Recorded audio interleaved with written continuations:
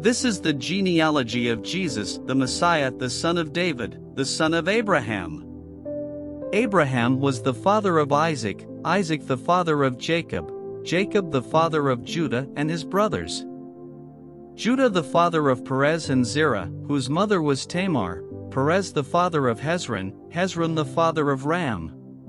Ram the father of Amminadab, Amminadab the father of Nahshon, Nahshon the father of Salmon. Salmon the father of Boaz, whose mother was Rahab, Boaz the father of Obed, whose mother was Ruth, Obed the father of Jesse. And Jesse the father of King David. David was the father of Solomon, whose mother had been Uriah's wife.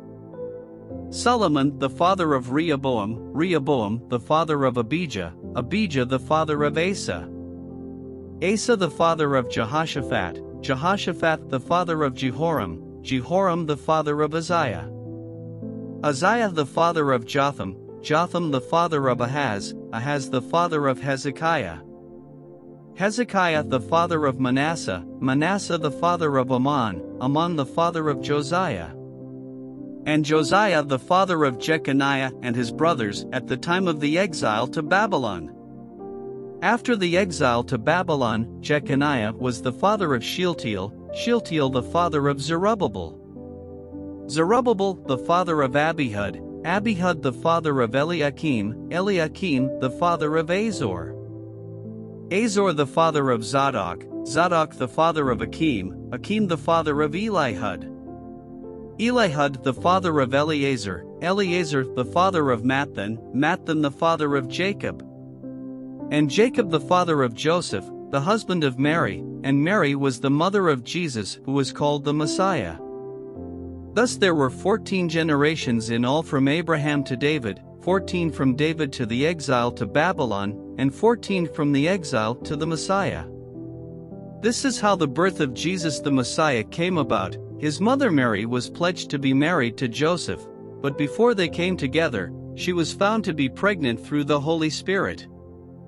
Because Joseph her husband was faithful to the law, and yet did not want to expose her to public disgrace, he had in mind to divorce her quietly. But after he had considered this, an angel of the Lord appeared to him in a dream and said, "Joseph son of David, do not be afraid to take Mary home as your wife, because what is conceived in her is from the Holy Spirit. She will give birth to a son, and you are to give him the name Jesus, because he will save his people from their sins." All this took place to fulfill what the Lord had said through the prophet. The virgin will conceive and give birth to a son, and they will call him Emmanuel, which means God with us. When Joseph woke up, he did what the angel of the Lord had commanded him and took Mary home as his wife. But he did not consummate their marriage until she gave birth to a son. And he gave him the name Jesus. After Jesus was born in Bethlehem in Judea, during the time of King Herod, Magi from the east came to Jerusalem and asked, "Where is the one who has been born King of the Jews? We saw his star when it rose and have come to worship him." When King Herod heard this, he was disturbed, and all Jerusalem with him. When he had called together all the people's chief priests and teachers of the law, he asked them where the Messiah was to be born. "In Bethlehem in Judea," they replied, "for this is what the prophet has written. But you, Bethlehem, in the land of Judah, are by no means least among the rulers of Judah, for out of you will come a ruler who will shepherd my people Israel." Then Herod called the Magi secretly and found out from them the exact time the star had appeared. He sent them to Bethlehem and said, "Go and search carefully for the child. As soon as you find him, report to me, so that I too may go and worship him." After they had heard the king, they went on their way, and the star they had seen when it rose went ahead of them until it stopped over the place where the child was. When they saw the star, they were overjoyed. On coming to the house, they saw the child with his mother Mary, and they bowed down and worshipped him. Then they opened their treasures and presented him with gifts of gold, frankincense, and myrrh. And having been warned in a dream not to go back to Herod, they returned to their country by another route. When they had gone, an angel of the Lord appeared to Joseph in a dream. "Get up," he said, "take the child and his mother and escape to Egypt. Stay there until I tell you, for Herod is going to search for the child to kill him." So he got up, took the child and his mother during the night and left for Egypt, where he stayed until the death of Herod. And so was fulfilled what the Lord had said through the prophet, "Out of Egypt I called my son." When Herod realized that he had been outwitted by the Magi, he was furious, and he gave orders to kill all the boys in Bethlehem and its vicinity who were 2 years old and under, in accordance with the time he had learned from the Magi. Then what was said through the prophet Jeremiah was fulfilled. "A voice is heard in Ramah, weeping in great mourning, Rachel weeping for her children and refusing to be comforted, because they are no more." After Herod died, an angel of the Lord appeared in a dream to Joseph in Egypt, and said, "Get up, take the child and his mother and go to the land of Israel, for those who were trying to take the child's life are dead." So he got up, took the child and his mother and went to the land of Israel. But when he heard that Archelaus was reigning in Judea in place of his father Herod, he was afraid to go there. Having been warned in a dream, he withdrew to the district of Galilee. And he went and lived in a town called Nazareth. So was fulfilled what was said through the prophets, that he would be called a Nazarene. In those days John the Baptist came, preaching in the wilderness of Judea, and saying, "Repent, for the kingdom of heaven has come near." This is he who was spoken of through the prophet Isaiah, a voice of one calling in the wilderness, "Prepare the way for the Lord, make straight paths for him." John's clothes were made of camel's hair, and he had a leather belt around his waist. His food was locusts and wild honey. People went out to him from Jerusalem and all Judea and the whole region of the Jordan. Confessing their sins, they were baptized by him in the Jordan River. But when he saw many of the Pharisees and Sadducees coming to where he was baptizing, he said to them, "You brood of vipers! Who warned you to flee from the coming wrath? Produce fruit in keeping with repentance. And do not think you can say to yourselves, 'We have Abraham as our father.' I tell you that out of these stones God can raise up children for Abraham. The axe is already at the root of the trees, and every tree that does not produce good fruit will be cut down and thrown into the fire. I baptize you with water for repentance. But after me comes one who is more powerful than I, whose sandals I am not worthy to carry. He will baptize you with the Holy Spirit and fire. His winnowing fork is in his hand, and he will clear his threshing floor, gathering his wheat into the barn and burning up the chaff with unquenchable fire." Then Jesus came from Galilee to the Jordan to be baptized by John. But John tried to deter him, saying, "I need to be baptized by you, and do you come to me?" Jesus replied, "Let it be so now. It is proper for us to do this to fulfill all righteousness." Then John consented. As soon as Jesus was baptized, he went up out of the water. At that moment heaven was opened, and he saw the Spirit of God descending like a dove and alighting on him. And a voice from heaven said, "This is my Son, whom I love, with him I am well pleased." Then Jesus was led by the Spirit into the wilderness to be tempted by the devil.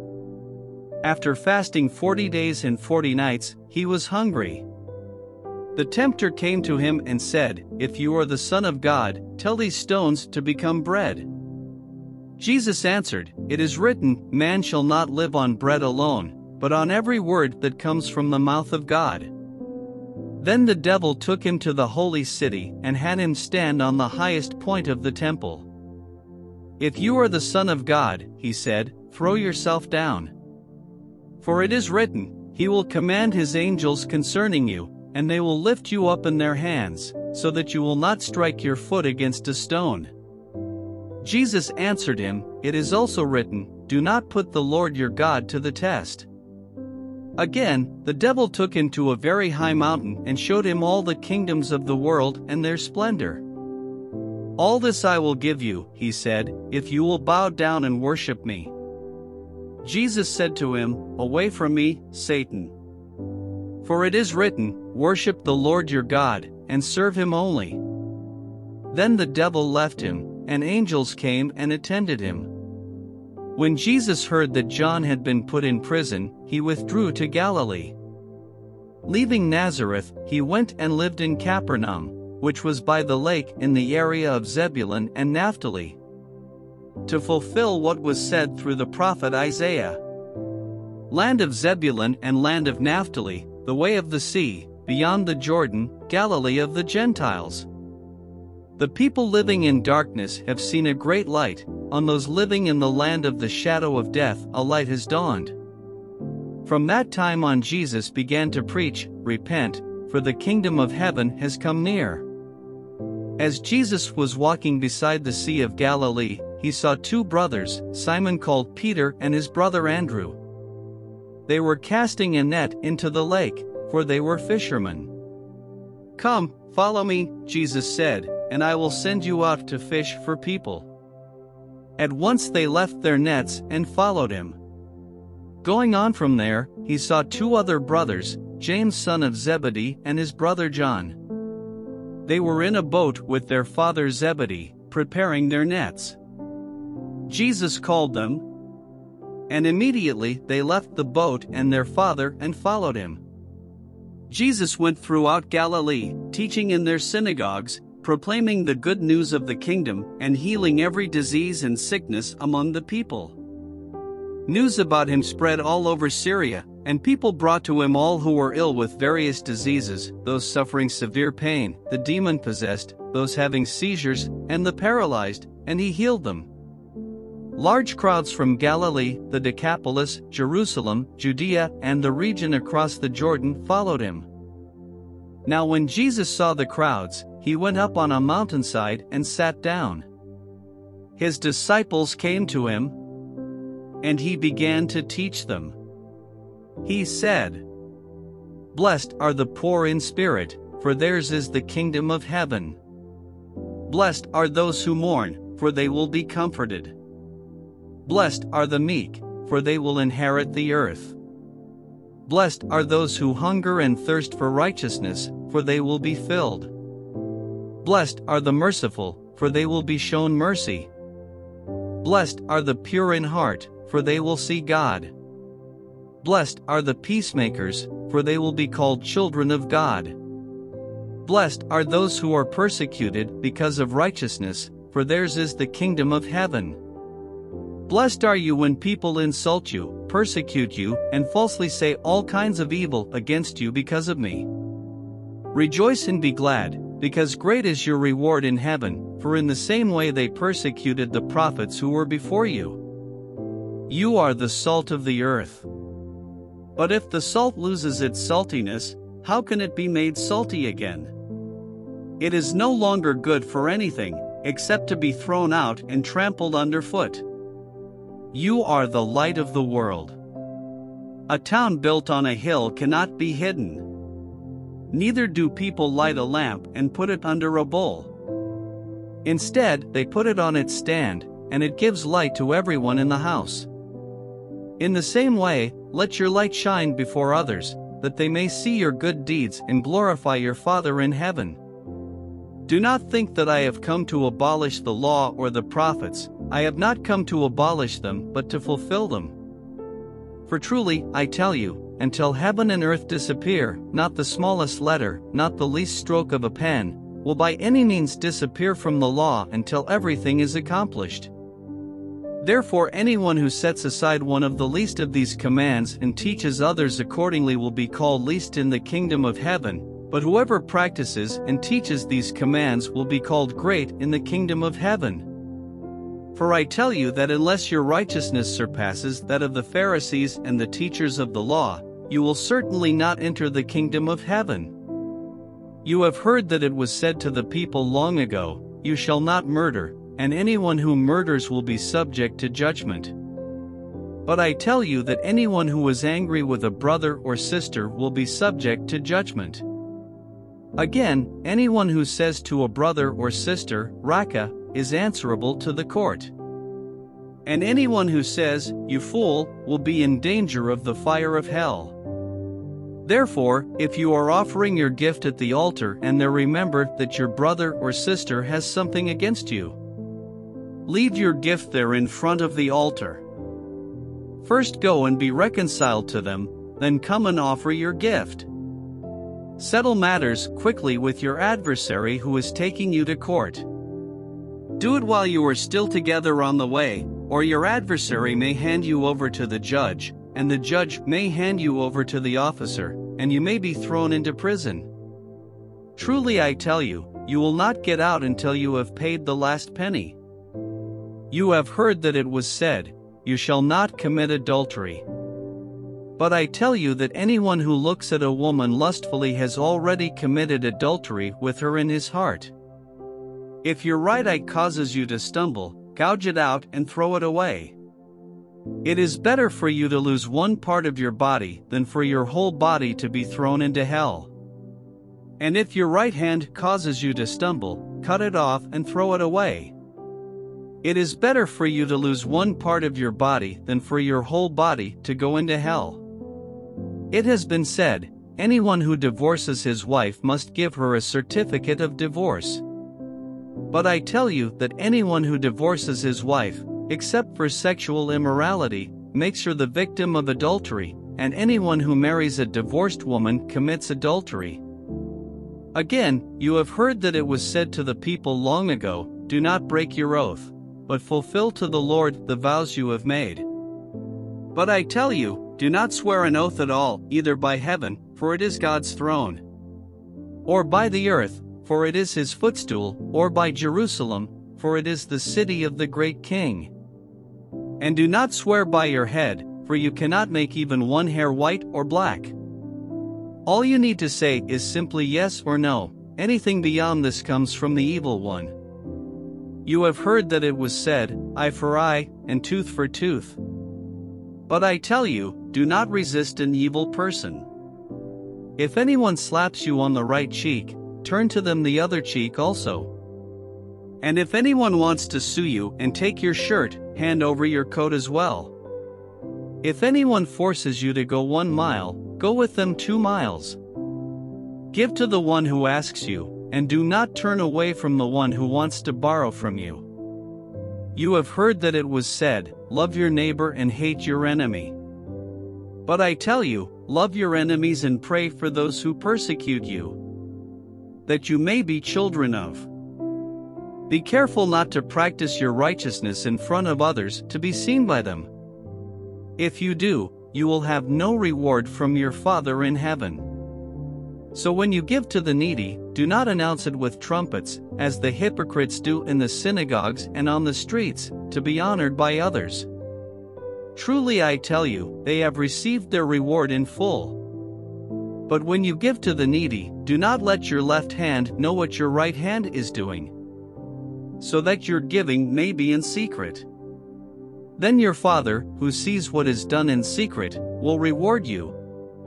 And when you pray, do not be like the hypocrites, for they love to pray standing in the synagogues and on the street corners to be seen by others. Truly I tell you, they have received their reward in full. But when you pray, go into your room, close the door and pray to your Father, who is unseen. Then your Father, who sees what is done in secret, will reward you. And when you pray, do not keep on babbling like pagans, for they think they will be heard because of their many words. Do not be like them, for your Father knows what you need before you ask him. This, then, is how you should pray, Our Father in heaven, hallowed be your name. Your kingdom come, your will be done, on earth as it is in heaven. Give us today our daily bread. And forgive us our debts, as we also have forgiven our debtors. And lead us not into temptation, but deliver us from the evil one. For if you forgive other people when they sin against you, your heavenly Father will also forgive you. But if you do not forgive others their sins, your Father will not forgive your sins. When you fast, do not look somber as the hypocrites do, for they disfigure their faces to show others they are fasting. Truly I tell you, they have received their reward in full. But when you fast, put oil on your head and wash your face, so that it will not be obvious to others that you are fasting, but only to your Father who is unseen, and your Father who sees what is done in secret will reward you. Do not store up for yourselves treasures on earth, where moths and vermin destroy, and where thieves break in and steal. But store up for yourselves treasures in heaven, where moths and vermin do not destroy, and where thieves do not break in and steal. For where your treasure is, there your heart will be also. The eye is the lamp of the body. If your eyes are healthy, your whole body will be full of light. 23 But if your eyes are unhealthy, your whole body will be full of darkness. If then the light within you is darkness, how great is that darkness? No one can serve two masters. Either you will hate the one and love the other, or you will be devoted to the one and despise the other. You cannot serve both God and money. Therefore I tell you, do not worry about your life, what you will eat or drink, or about your body, what you will wear. Is not life more than food, and the body more than clothes? Look at the birds of the air, they do not sow or reap or store away in barns, and yet your heavenly Father feeds them. Are you not much more valuable than they? Can any one of you by worrying add a single hour to your life? And why do you worry about clothes? See how the flowers of the field grow. They do not labor or spin. Yet I tell you that not even Solomon in all his splendor was dressed like one of these. If that is how God clothes the grass of the field, which is here today and tomorrow is thrown into the fire, will he not much more clothe you, you of little faith? So do not worry, saying, what shall we eat, or what shall we drink, or what shall we wear? For the pagans run after all these things, and your heavenly Father knows that you need them. But seek first his kingdom and his righteousness, and all these things will be given to you as well. Therefore do not worry about tomorrow, for tomorrow will worry about itself. Each day has enough trouble of its own. Do not judge, or you too will be judged. For in the same way you judge others, you will be judged, and with the measure you use, it will be measured to you. Why do you look at the speck of sawdust in your brother's eye and pay no attention to the plank in your own eye? How can you say to your brother, let me take the speck out of your eye, when all the time there is a plank in your own eye? You hypocrite, first take the plank out of your own eye, and then you will see clearly to remove the speck from your brother's eye. Do not give dogs what is sacred, do not throw your pearls to pigs. If you do, they may trample them under their feet, and turn and tear you to pieces. Ask and it will be given to you, seek and you will find, knock and the door will be opened to you. 8 For everyone who asks receives, the one who seeks finds, and to the one who knocks, the door will be opened. Which of you, if your son asks for bread, will give him a stone? Or if he asks for a fish, will give him a snake? If you, then, though you are evil, know how to give good gifts to your children, how much more will your Father in heaven give good gifts to those who ask him? So in everything, do to others what you would have them do to you, for this sums up the law and the prophets. Enter through the narrow gate. For wide is the gate and broad is the road that leads to destruction, and many enter through it. But small is the gate and narrow the road that leads to life, and only a few find it. Watch out for false prophets. They come to you in sheep's clothing, but inwardly they are ferocious wolves. By their fruit you will recognize them. Do people pick grapes from thorn bushes, or figs from thistles? Likewise, every good tree bears good fruit, but a bad tree bears bad fruit. A good tree cannot bear bad fruit, and a bad tree cannot bear good fruit.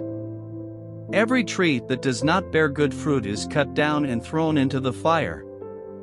Thus, by their fruit you will recognize them. Not everyone who says to me, Lord, Lord, will enter the kingdom of heaven, but only the one who does the will of my Father who is in heaven. Many will say to me on that day, Lord, Lord, did we not prophesy in your name and in your name drive out demons and in your name perform many miracles? Then I will tell them plainly, I never knew you. Away from me, you evildoers.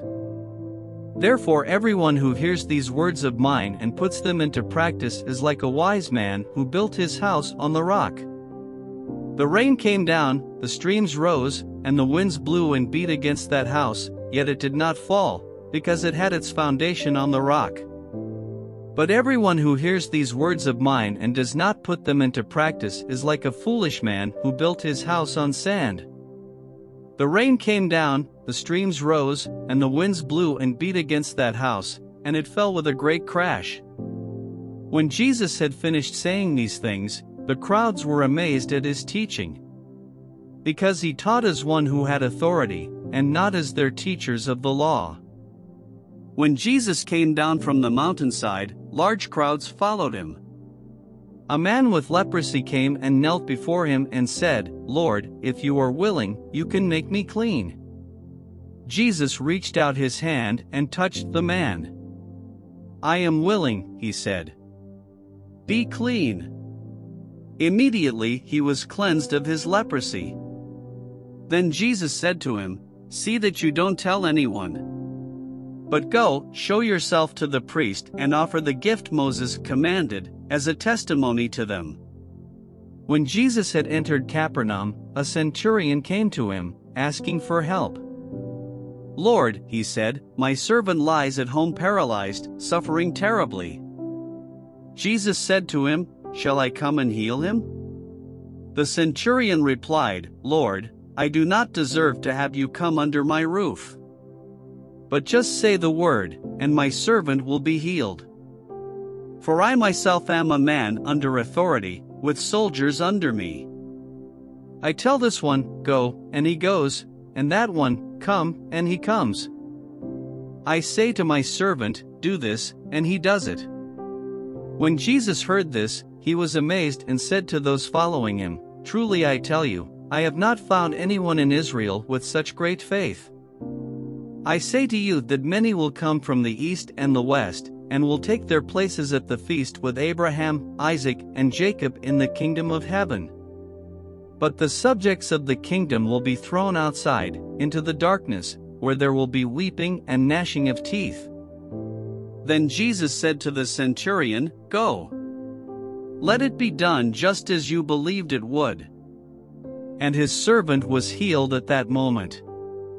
When Jesus came into Peter's house, he saw Peter's mother-in-law lying in bed with a fever. 15 He touched her hand and the fever left her, and she got up and began to wait on him. When evening came, many who were demon-possessed were brought to him, and he drove out the spirits with a word and healed all the sick.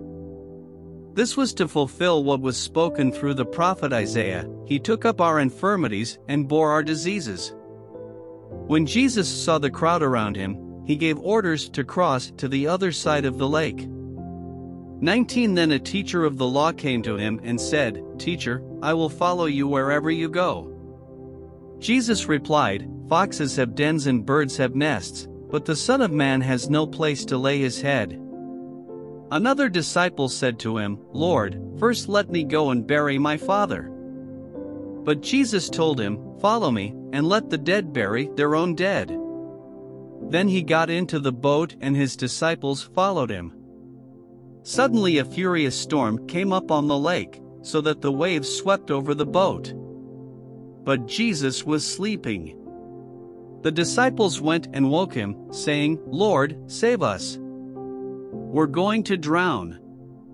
He replied, You of little faith, why are you so afraid? Then he got up and rebuked the winds and the waves, and it was completely calm. The men were amazed and asked, What kind of man is this? Even the winds and the waves obey him. When he arrived at the other side in the region of the Gadarenes, 2 demon-possessed men coming from the tombs met him. They were so violent that no one could pass that way. "What do you want with us, Son of God?" they shouted. "Have you come here to torture us before the appointed time?" Some distance from them a large herd of pigs was feeding. The demons begged Jesus, "If you drive us out, send us into the herd of pigs." He said to them, "Go." So they came out and went into the pigs, and the whole herd rushed down the steep bank into the lake and died in the water. Those tending the pigs ran off, went into the town and reported all this, including what had happened to the demon-possessed men. Then the whole town went out to meet Jesus. And when they saw him, they pleaded with him to leave their region. Jesus stepped into a boat, crossed over, and came to his own town. Some men brought to him a paralyzed man, lying on a mat. When Jesus saw their faith, he said to the man, "Take heart, son, your sins are forgiven." At this, some of the teachers of the law said to themselves, "This fellow is blaspheming." Knowing their thoughts, Jesus said, "Why do you entertain evil thoughts in your hearts? Which is easier, to say, 'Your sins are forgiven,' or to say, 'Get up and walk'? But I want you to know that the Son of Man has authority on earth to forgive sins." So he said to the paralyzed man, "Get up, take your mat and go home." Then the man got up and went home. When the crowd saw this, they were filled with awe, and they praised God, who had given such authority to man. As Jesus went on from there, he saw a man named Matthew sitting at the tax collector's booth. "Follow me," he told him, and Matthew got up and followed him. While Jesus was having dinner at Matthew's house, many tax collectors and sinners came and ate with him and his disciples. When the Pharisees saw this, they asked his disciples, "Why does your teacher eat with tax collectors and sinners?" On hearing this, Jesus said, "It is not the healthy who need a doctor, but the sick. But go and learn what this means. I desire mercy, not sacrifice. For I have not come to call the righteous, but sinners." Then John's disciples came and asked him, "How is it that we and the Pharisees fast often, but your disciples do not fast?" Jesus answered, "How can the guests of the bridegroom mourn while he is with them? The time will come when the bridegroom will be taken from them, then they will fast. No one sews a patch of unshrunk cloth on an old garment, for the patch will pull away from the garment, making the tear worse. Neither do people pour new wine into old wineskins. If they do, the skins will burst, the wine will run out, and the wineskins will be ruined. No, they pour new wine into new wineskins, and both are preserved." While he was saying this, a synagogue leader came and knelt before him and said, "My daughter has just died. But come and put your hand on her, and she will live." Jesus got up and went with him, and so did his disciples. Just then a woman who had been subject to bleeding for 12 years came up behind him and touched the edge of his cloak. She said to herself, "If I only touch his cloak, I will be healed." Jesus turned and saw her. "Take heart, daughter," he said, "your faith has healed you." And the woman was healed at that moment. When Jesus entered the synagogue leader's house and saw the noisy crowd and people playing pipes, he said, "Go away. The girl is not dead but asleep." But they laughed at him. After the crowd had been put outside, he went in and took the girl by the hand, and she got up. News of this spread through all that region. As Jesus went on from there, 2 blind men followed him, calling out, "Have mercy on us, Son of David." When he had gone indoors, the blind men came to him, and he asked them, "Do you believe that I am able to do this?" "Yes, Lord," they replied. Then he touched their eyes and said, "According to your faith let it be done to you." And their sight was restored. Jesus warned them sternly, "See that no one knows about this." But they went out and spread the news about him all over that region. While they were going out, a man who was demon-possessed and could not talk was brought to Jesus. And when the demon was driven out, the man who had been mute spoke. The crowd was amazed and said, "Nothing like this has ever been seen in Israel." But the Pharisees said, "It is by the prince of demons that he drives out demons." Jesus went through all the towns and villages, teaching in their synagogues, proclaiming the good news of the kingdom and healing every disease and sickness. When he saw the crowds, he had compassion on them, because they were harassed and helpless, like sheep without a shepherd. Then he said to his disciples, "The harvest is plentiful, but the workers are few. Ask the Lord of the harvest, therefore, to send out workers into his harvest field." Jesus called his 12 disciples to him and gave them authority to drive out impure spirits and to heal every disease and sickness. These are the names of the 12 apostles: first, Simon, who is called Peter, and his brother Andrew, James son of Zebedee, and his brother John, Philip and Bartholomew, Thomas and Matthew the tax collector, James son of Alphaeus and Thaddeus, Simon the Zealot and Judas Iscariot, who betrayed him. These 12 Jesus sent out with the following instructions: "Do not go among the Gentiles or enter any town of the Samaritans. Go rather to the lost sheep of Israel. As you go, proclaim this message: the kingdom of heaven has come near. Heal the sick, raise the dead, cleanse those who have leprosy, drive out demons. Freely you have received, freely give. Do not get any gold or silver or copper to take with you in your belts. No bag for the journey or extra shirt or sandals or a staff, for the worker is worth his keep. Whatever town or village you enter, search there for some worthy person and stay at their house until you leave. As you enter the home, give it your greeting. If the home is deserving, let your peace rest on it; if it is not, let your peace return to you. If anyone will not welcome you or listen to your words, leave that home or town and shake the dust off your feet. Truly I tell you, it will be more bearable for Sodom and Gomorrah on the day of judgment than for that town. I am sending you out like sheep among wolves. Therefore be as shrewd as snakes and as innocent as doves. Be on your guard, you will be handed over to the local councils and be flogged in the synagogues. On my account you will be brought before governors and kings as witnesses to them and to the Gentiles. But when they arrest you, do not worry about what to say or how to say it. At that time you will be given what to say. For it will not be you speaking, but the Spirit of your Father speaking through you. Brother will betray brother to death, and a father his child. Children will rebel against their parents and have them put to death. You will be hated by everyone because of me, but the one who stands firm to the end will be saved. When you are persecuted in one place, flee to another.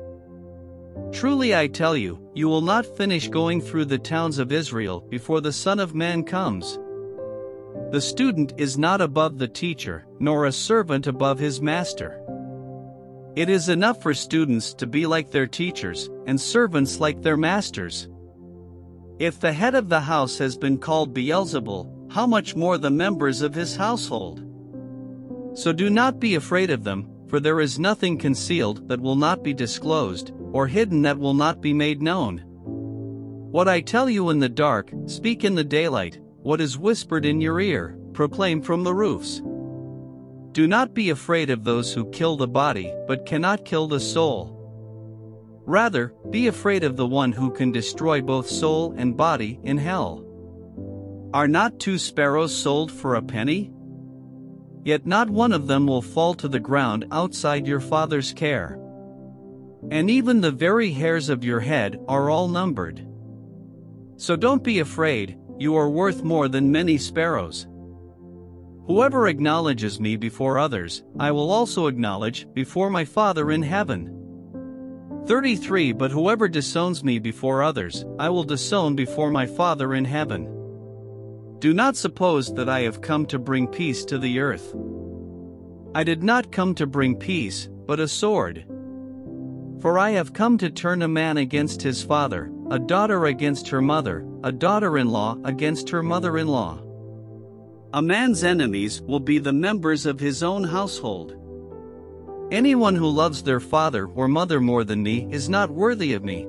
Anyone who loves their son or daughter more than me is not worthy of me. Whoever does not take up their cross and follow me is not worthy of me. Whoever finds their life will lose it, and whoever loses their life for my sake will find it. Anyone who welcomes you welcomes me, and anyone who welcomes me welcomes the one who sent me. Whoever welcomes a prophet as a prophet will receive a prophet's reward, and whoever welcomes a righteous person as a righteous person will receive a righteous person's reward. And if anyone gives even a cup of cold water to one of these little ones who is my disciple, truly I tell you, that person will certainly not lose their reward. After Jesus had finished instructing his 12 disciples, he went on from there to teach and preach in the towns of Galilee. When John, who was in prison, heard about the deeds of the Messiah, he sent his disciples to ask him, "Are you the one who is to come, or should we expect someone else?" Jesus replied, "Go back and report to John what you hear and see. The blind receive sight, the lame walk, those who have leprosy are cleansed, the deaf hear, the dead are raised, and the good news is proclaimed to the poor. Blessed is anyone who does not stumble on account of me." As John's disciples were leaving, Jesus began to speak to the crowd about John. "What did you go out into the wilderness to see? A reed swayed by the wind? If not, what did you go out to see? A man dressed in fine clothes? No, those who wear fine clothes are in king's palaces. Then what did you go out to see? A prophet? Yes, I tell you, and more than a prophet. This is the one about whom it is written, 'I will send my messenger ahead of you, who will prepare your way before you.' Truly I tell you, among those born of women there has not risen anyone greater than John the Baptist, yet whoever is least in the kingdom of heaven is greater than he. From the days of John the Baptist until now, the kingdom of heaven has been subjected to violence, and violent people have been raiding it. For all the prophets and the law prophesied until John. And if you are willing to accept it, he is the Elijah who was to come. Whoever has ears, let them hear. To what can I compare this generation? They are like children sitting in the marketplaces and calling out to others. We played the pipe for you, and you did not dance, we sang a dirge, and you did not mourn. For John came neither eating nor drinking, and they say, he has a demon. The Son of Man came eating and drinking, and they say, here is a glutton and a drunkard, a friend of tax collectors and sinners. But wisdom is proved right by her deeds. Then Jesus began to denounce the towns in which most of his miracles had been performed, because they did not repent. Woe to you, Chorazin! Woe to you, Bethsaida! For if the miracles that were performed in you had been performed in Tyre and Sidon, they would have repented long ago in sackcloth and ashes. But I tell you, it will be more bearable for Tyre and Sidon on the day of judgment than for you. And you, Capernaum, will you be lifted to the heavens? No, you will go down to Hades. For if the miracles that were performed in you had been performed in Sodom, it would have remained to this day. But I tell you that it will be more bearable for Sodom on the day of judgment than for you. At that time Jesus said, I praise you, Father, Lord of heaven and earth, because you have hidden these things from the wise and learned, and revealed them to little children. Yes, Father, for this is what you were pleased to do. All things have been committed to me by my Father.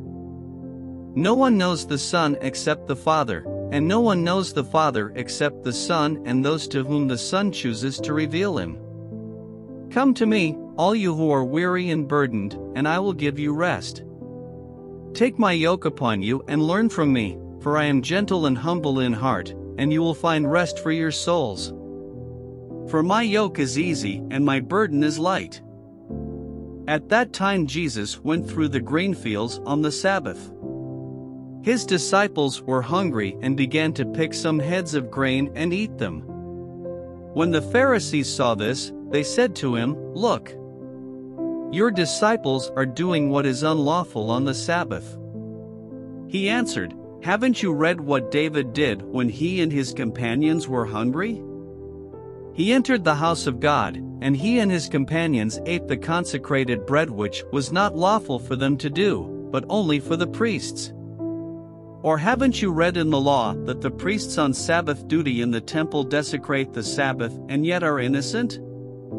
I tell you that something greater than the temple is here. If you had known what these words mean, 'I desire mercy, not sacrifice,' you would not have condemned the innocent. For the Son of Man is Lord of the Sabbath." Going on from that place, he went into their synagogue. And a man with a shriveled hand was there. Looking for a reason to bring charges against Jesus, they asked him, "Is it lawful to heal on the Sabbath?" He said to them, "If any of you has a sheep and it falls into a pit on the Sabbath, will you not take hold of it and lift it out? How much more valuable is a person than a sheep? Therefore it is lawful to do good on the Sabbath." Then he said to the man, "Stretch out your hand." So he stretched it out, and it was completely restored, just as sound as the other. But the Pharisees went out and plotted how they might kill Jesus. Aware of this, Jesus withdrew from that place. A large crowd followed him, and he healed all who were ill. He warned them not to tell others about him. This was to fulfill what was spoken through the prophet Isaiah. "Here is my servant whom I have chosen, the one I love, in whom I delight. I will put my spirit on him, and he will proclaim justice to the nations. He will not quarrel or cry out, no one will hear his voice in the streets. A bruised reed he will not break, and a smoldering wick he will not snuff out, till he has brought justice through to victory. In his name the nations will put their hope." Then they brought him a demon-possessed man who was blind and mute, and Jesus healed him, so that he could both talk and see. All the people were astonished and said, "Could this be the son of David?" But when the Pharisees heard this, they said, "It is only by Beelzebul, the prince of demons, that this fellow drives out demons." Jesus knew their thoughts and said to them, "Every kingdom divided against itself will be ruined, and every city or household divided against itself will not stand. If Satan drives out Satan, he is divided against himself. How then can his kingdom stand? And if I drive out demons by Beelzebul, by whom do your people drive them out? So then, they will be your judges. But if it is by the Spirit of God that I drive out demons, then the kingdom of God has come upon you. Or again, how can anyone enter a strong man's house and carry off his possessions unless he first ties up the strong man? Then he can plunder his house. Whoever is not with me is against me, and whoever does not gather with me scatters. And so I tell you, every kind of sin and slander can be forgiven, but blasphemy against the Spirit will not be forgiven. Anyone who speaks a word against the Son of Man will be forgiven, but anyone who speaks against the Holy Spirit will not be forgiven, either in this age or in the age to come. Make a tree good, and its fruit will be good, or make a tree bad and its fruit will be bad, for a tree is recognized by its fruit. You brood of vipers, how can you who are evil say anything good? For the mouth speaks what the heart is full of.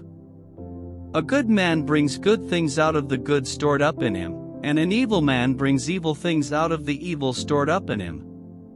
But I tell you that everyone will have to give account on the day of judgment for every empty word they have spoken.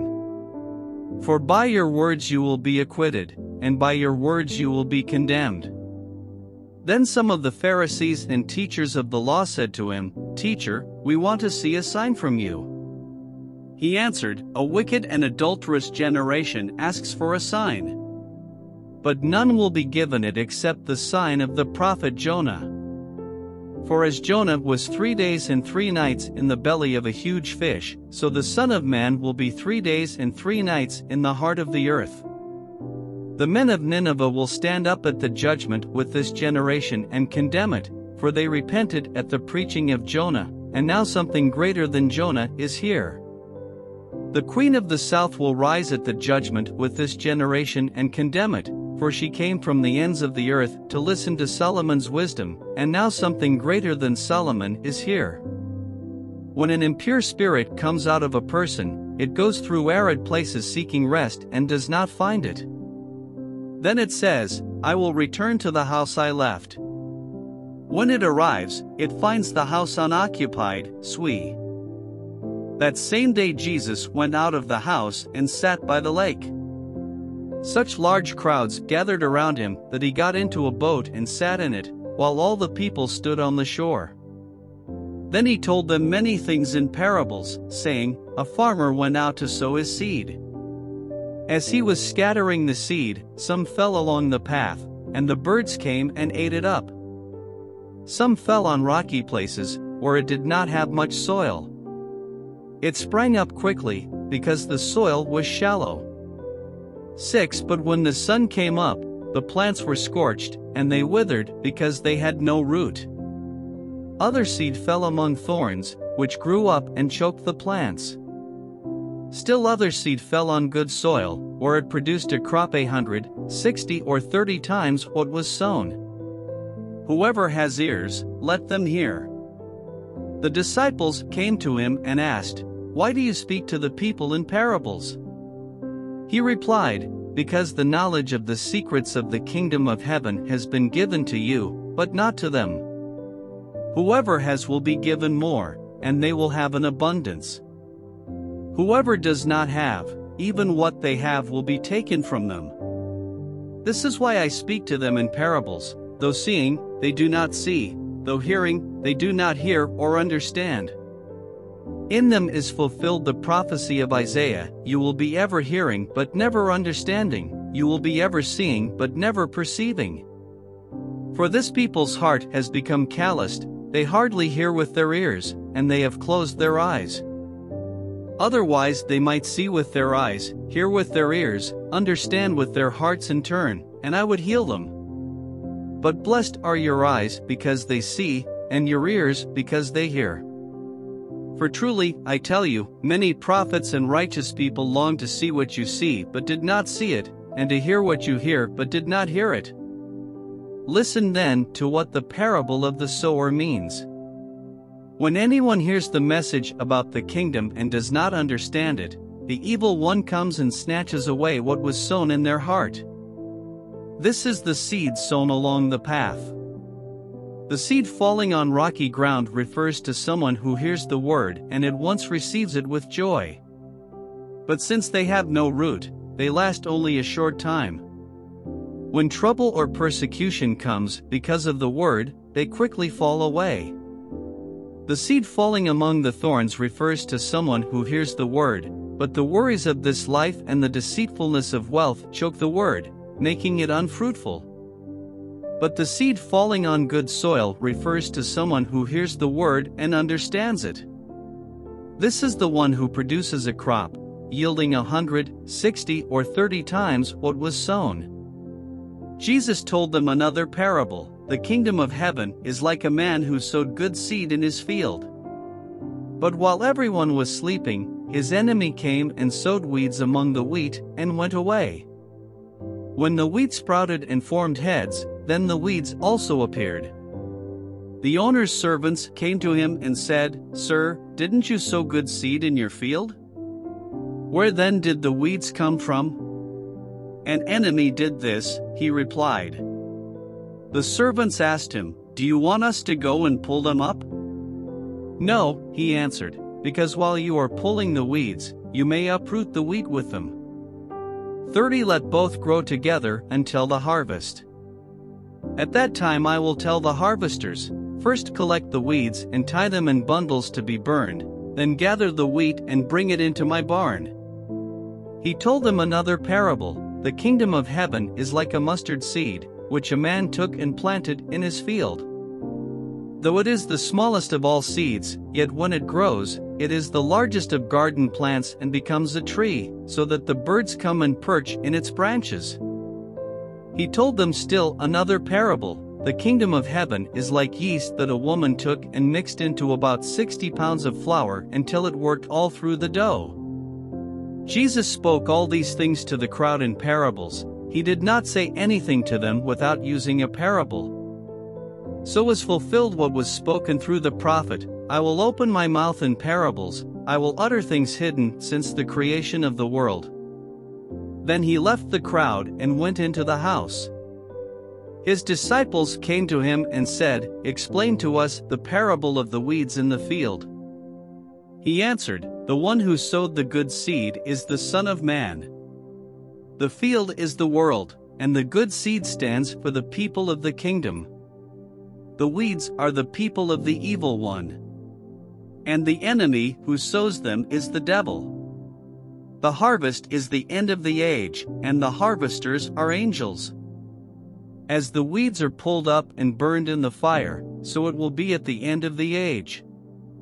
The Son of Man will send out his angels, and they will weed out of his kingdom everything that causes sin and all who do evil. They will throw them into the blazing furnace, where there will be weeping and gnashing of teeth. Then the righteous will shine like the sun." At that time Herod the Tetrarch heard the reports about Jesus. And he said to his attendants, "This is John the Baptist, he has risen from the dead. That is why miraculous powers are at work in him." Now Herod had arrested John and bound him and put him in prison because of Herodias, his brother Philip's wife. For John had been saying to him, "It is not lawful for you to have her."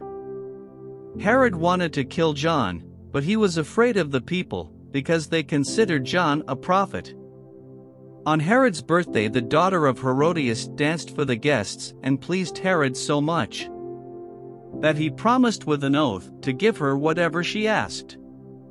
Prompted by her mother, she said, "Give me here on a platter the head of John the Baptist."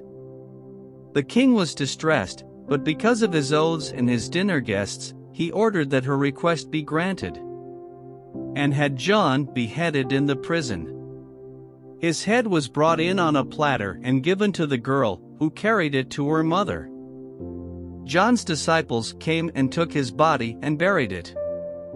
Then they went and told Jesus. When Jesus heard what had happened, he withdrew by boat privately to a solitary place. Hearing of this, the crowds followed him on foot from the towns. When Jesus landed and saw a large crowd, he had compassion on them and healed their sick.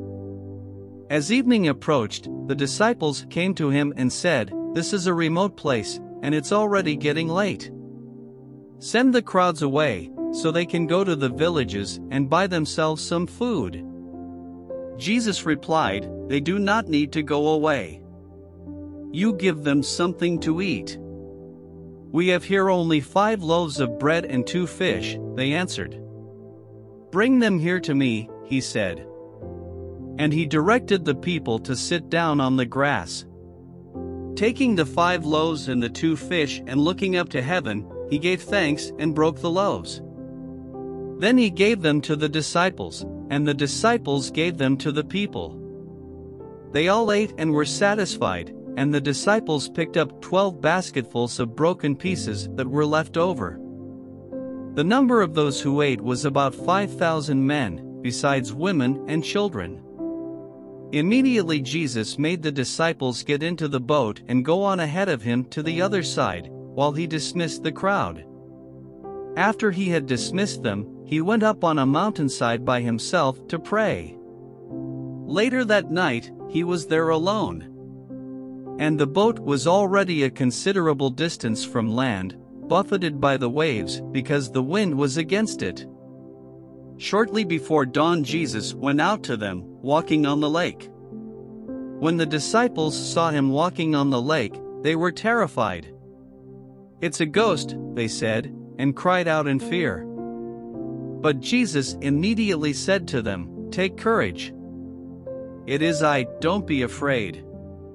"Lord, if it's you," Peter replied, "tell me to come to you on the water." "Come," he said. Then Peter got down out of the boat, walked on the water, and came toward Jesus. But when he saw the wind, he was afraid and, beginning to sink, cried out, "Lord, save me." Immediately Jesus reached out his hand and caught him. "You of little faith," he said, "why did you doubt?"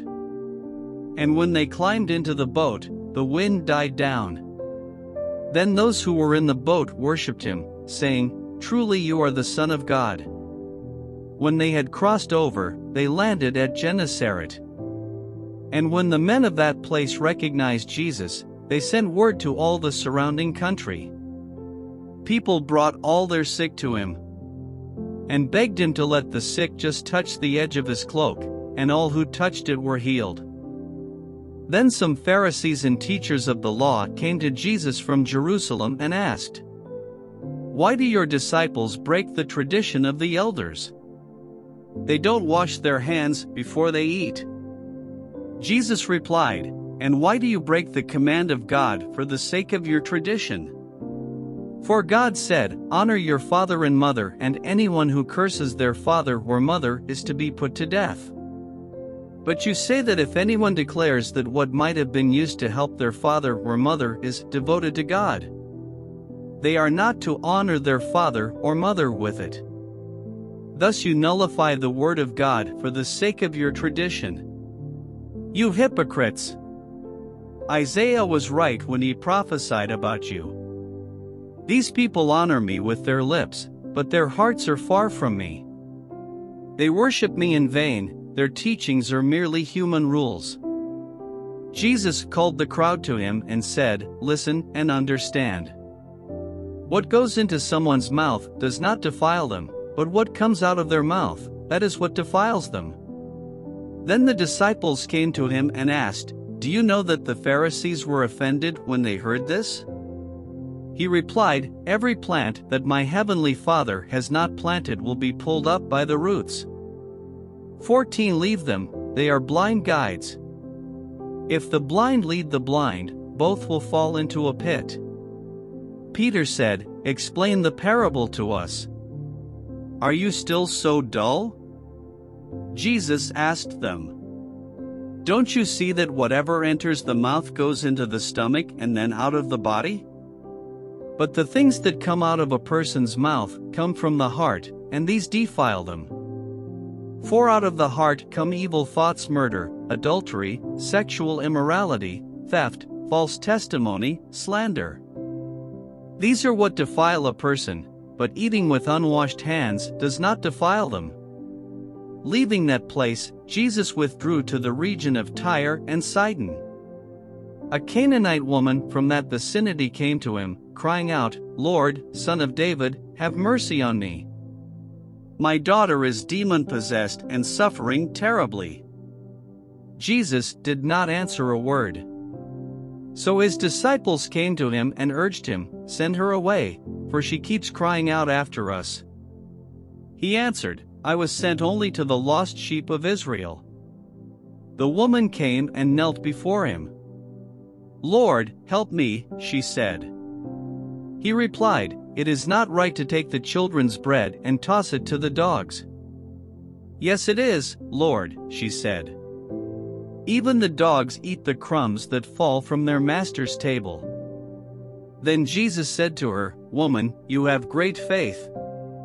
Your request is granted." And her daughter was healed at that moment. Jesus left there and went along the Sea of Galilee. Then he went up on a mountainside and sat down.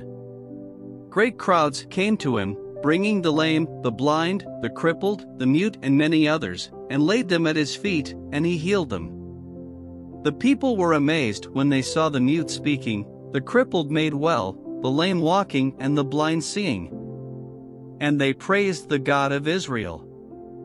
Jesus called his disciples to him and said, I have compassion for these people. They have already been with me 3 days and have nothing to eat. I do not want to send them away hungry, or they may collapse on the way." His disciples answered, "Where could we get enough bread in this remote place to feed such a crowd?" "How many loaves do you have?" Jesus asked. 7, they replied, "and a few small fish." He told the crowd to sit down on the ground. Then he took the 7 loaves and the fish, and when he had given thanks, he broke them and gave them to the disciples, and they in turn to the people. They all ate and were satisfied. Afterward the disciples picked up 7 basketfuls of broken pieces that were left over. The number of those who ate was 4,000 men, besides women and children. After Jesus had sent the crowd away, he got into the boat and went to the vicinity of Magadan.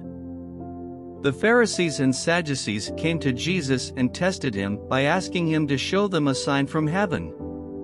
He replied, "When evening comes, you say, it will be fair weather, for the sky is red.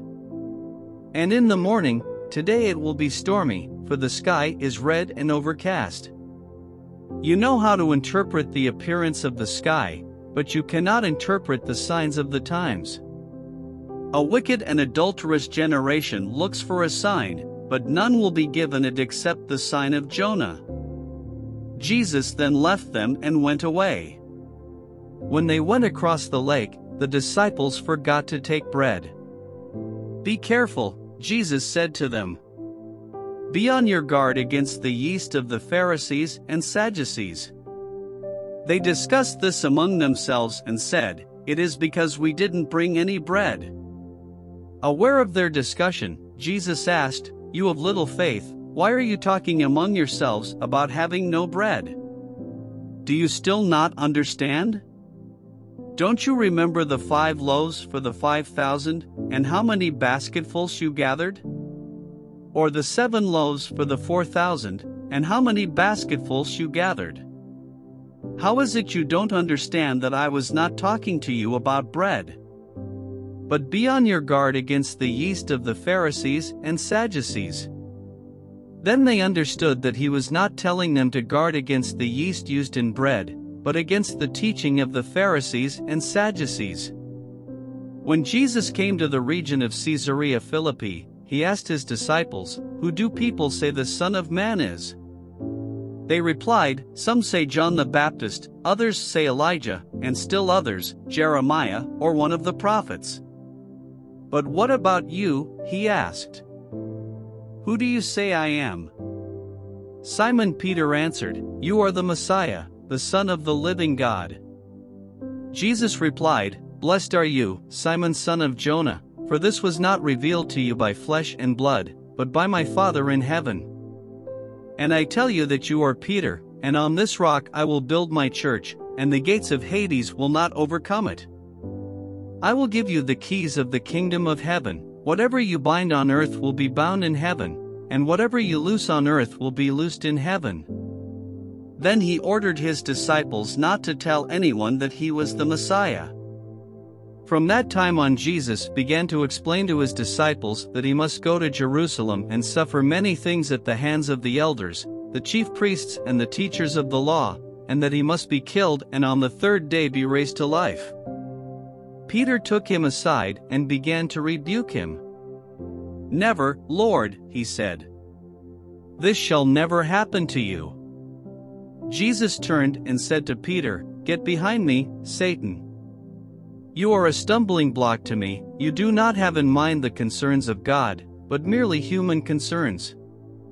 Then Jesus said to his disciples, "Whoever wants to be my disciple must deny themselves and take up their cross and follow me.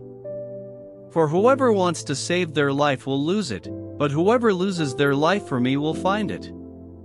What good will it be for someone to gain the whole world, yet forfeit their soul? Or what can anyone give in exchange for their soul? For the Son of Man is going to come in his Father's glory with his angels, and then he will reward each person according to what they have done.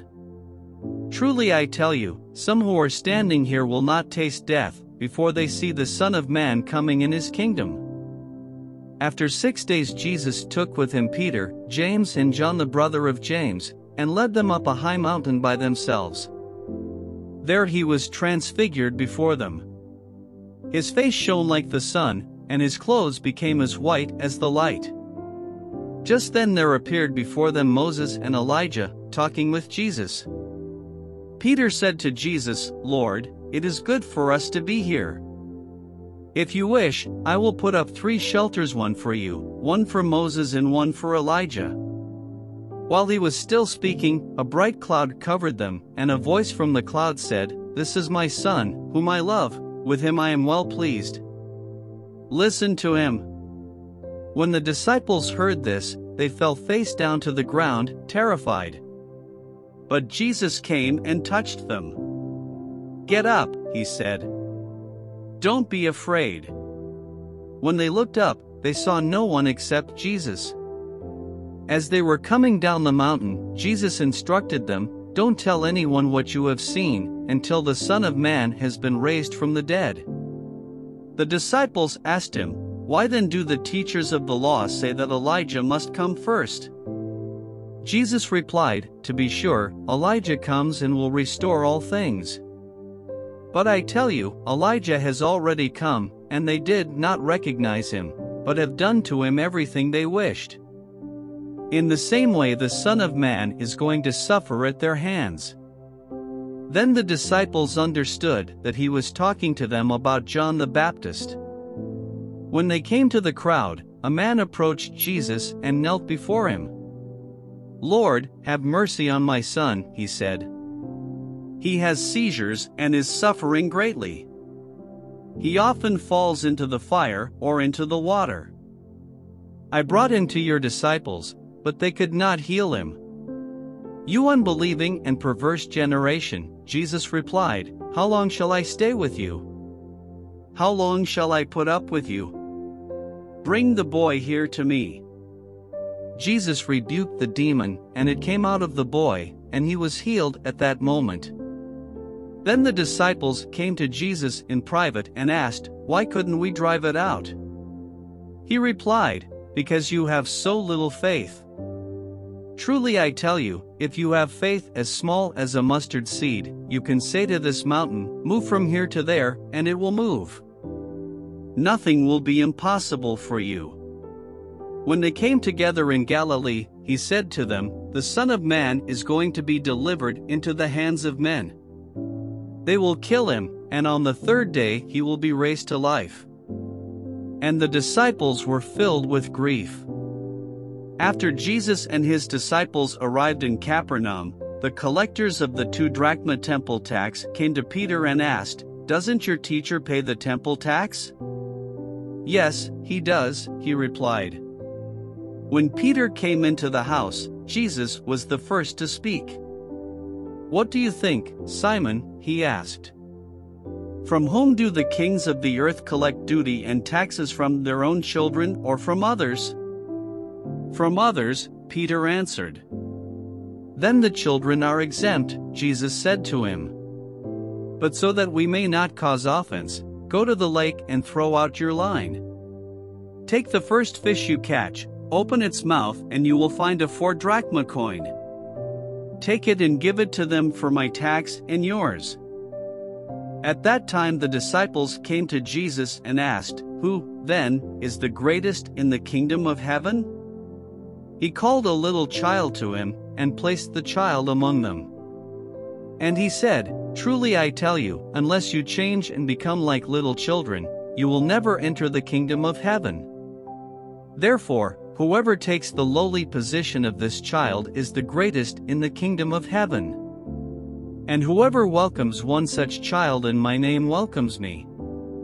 If anyone causes one of these little ones, those who believe in me, to stumble, it would be better for them to have a large millstone hung around their neck and to be drowned in the depths of the sea.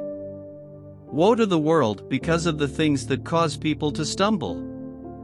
Such things must come, but woe to the person through whom they come.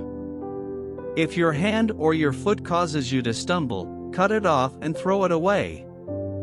It is better for you to enter life maimed or crippled than to have 2 hands or 2 feet and be thrown into eternal fire. And if your eye causes you to stumble, gouge it out and throw it away. It is better for you to enter life with 1 eye than to have 2 eyes and be thrown into the fire of hell. See that you do not despise one of these little ones. For I tell you that their angels in heaven always see the face of my Father in heaven. What do you think? If a man owns 100 sheep, and one of them wanders away, will he not leave the 99 on the hills and go to look for the one that wandered off? And if he finds it, truly I tell you, he is happier about that 1 sheep than about the 99 that did not wander off. In the same way your Father in heaven is not willing that any of these little ones should perish. If your brother or sister sins, go and point out their fault, just between the 2 of you. If they listen to you, you have won them over. But if they will not listen, take 1 or 2 others along, so that every matter may be established by the testimony of 2 or 3 witnesses. If they still refuse to listen, tell it to the church, and if they refuse to listen even to the church, treat them as you would a pagan or a tax collector. Truly I tell you, whatever you bind on earth will be bound in heaven, and whatever you loose on earth will be loosed in heaven. Again, truly I tell you that if 2 of you on earth agree about anything they ask for, it will be done for them by my Father in heaven. For where 2 or 3 gather in my name, there am I with them. Then Peter came to Jesus and asked, Lord, how many times shall I forgive my brother or sister who sins against me? Up to 7 times?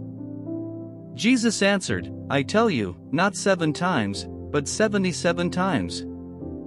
Therefore, the kingdom of heaven is like a king who wanted to settle accounts with his servants. As he began the settlement, a man who owed him 10,000 bags of gold was brought to him. Since he was not able to pay, the master ordered that he and his wife and his children and all that he had be sold to repay the debt. At this the servant fell on his knees before him. Be patient with me, he begged, and I will pay back everything. The servant's master took pity on him, cancelled the debt and let him go. But when that servant went out, he found one of his fellow servants who owed him 100 silver coins. He grabbed him and began to choke him. Pay back what you owe me, he demanded. His fellow servant fell to his knees and begged him, be patient with me, and I will pay it back. But he refused. Instead, he went off and had the man thrown into prison until he could pay the debt. When the other servants saw what had happened, they were outraged and went and told their master everything that had happened. Then the master called the servant in. You wicked servant, he said, I cancelled all that debt of yours because you begged me to. Shouldn't you have had mercy on your fellow servant just as I had on you? In anger his master handed him over to the jailers to be tortured, until he should pay back all he owed. This is how my heavenly Father will treat each of you unless you forgive your brother or sister from your heart. When Jesus had finished saying these things, he left Galilee and went into the region of Judea to the other side of the Jordan. Large crowds followed him, and he healed them there. Some Pharisees came to him to test him. They asked, Is it lawful for a man to divorce his wife for any and every reason?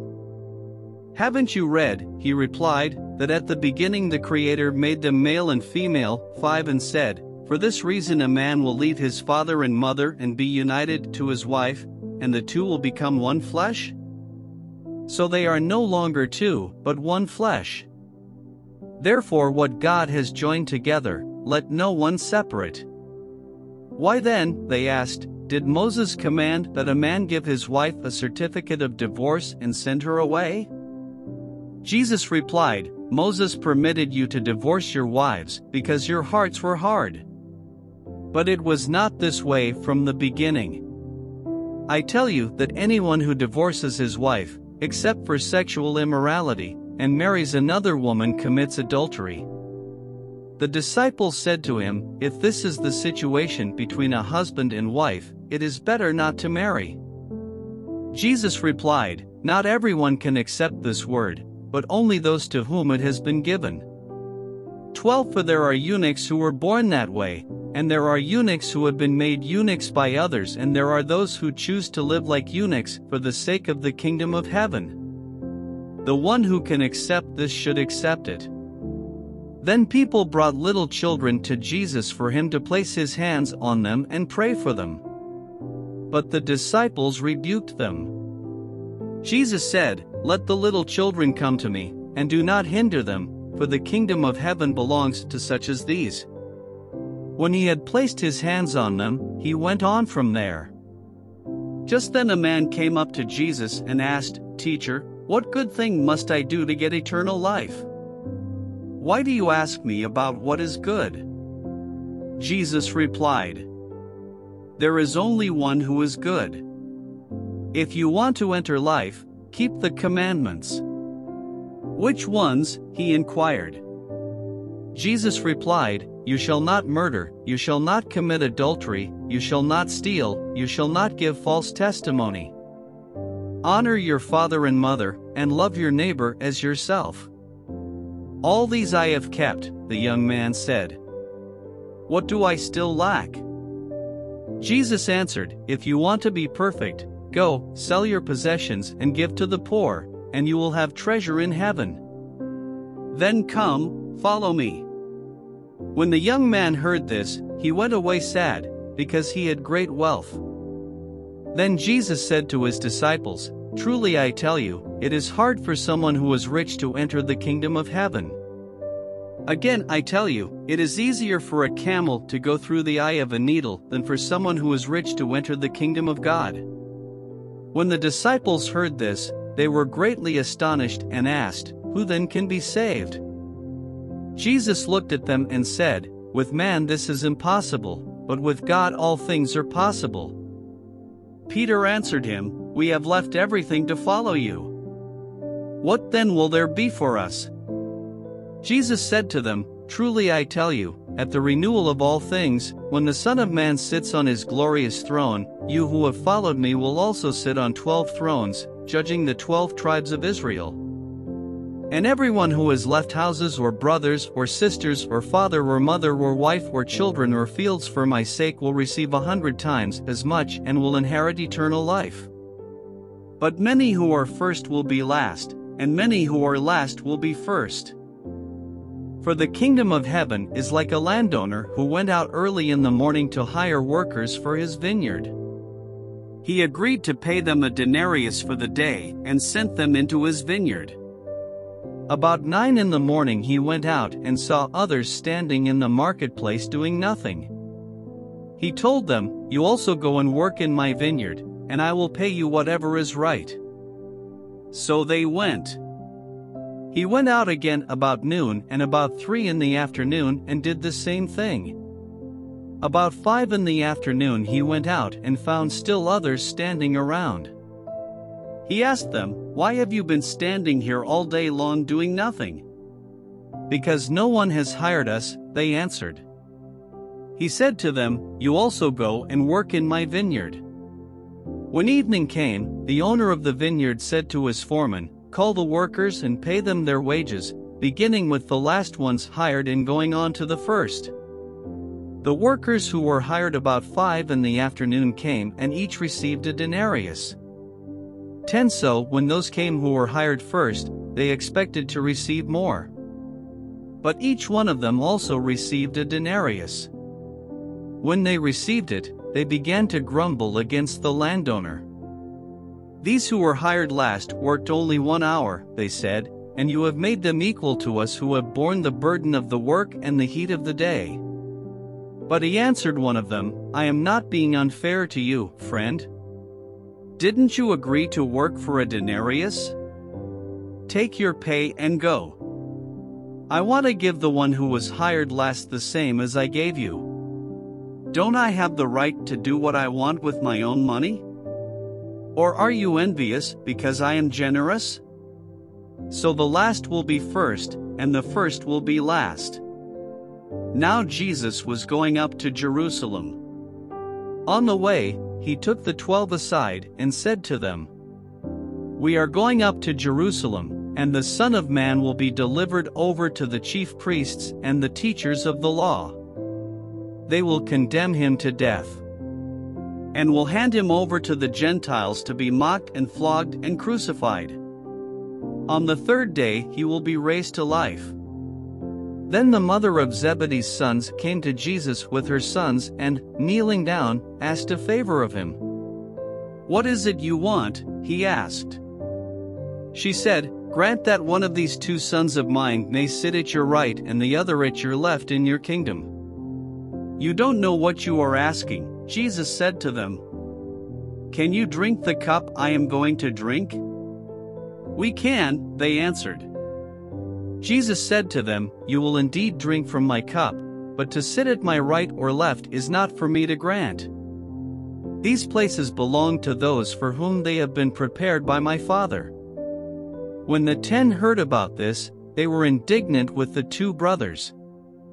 Jesus called them together and said, "You know that the rulers of the Gentiles lord it over them, and their high officials exercise authority over them. Not so with you. Instead, whoever wants to become great among you must be your servant. And whoever wants to be first must be your slave. Just as the Son of Man did not come to be served, but to serve, and to give his life as a ransom for many." As Jesus and his disciples were leaving Jericho, a large crowd followed him. 2 blind men were sitting by the roadside, and when they heard that Jesus was going by, they shouted, "Lord, Son of David, have mercy on us."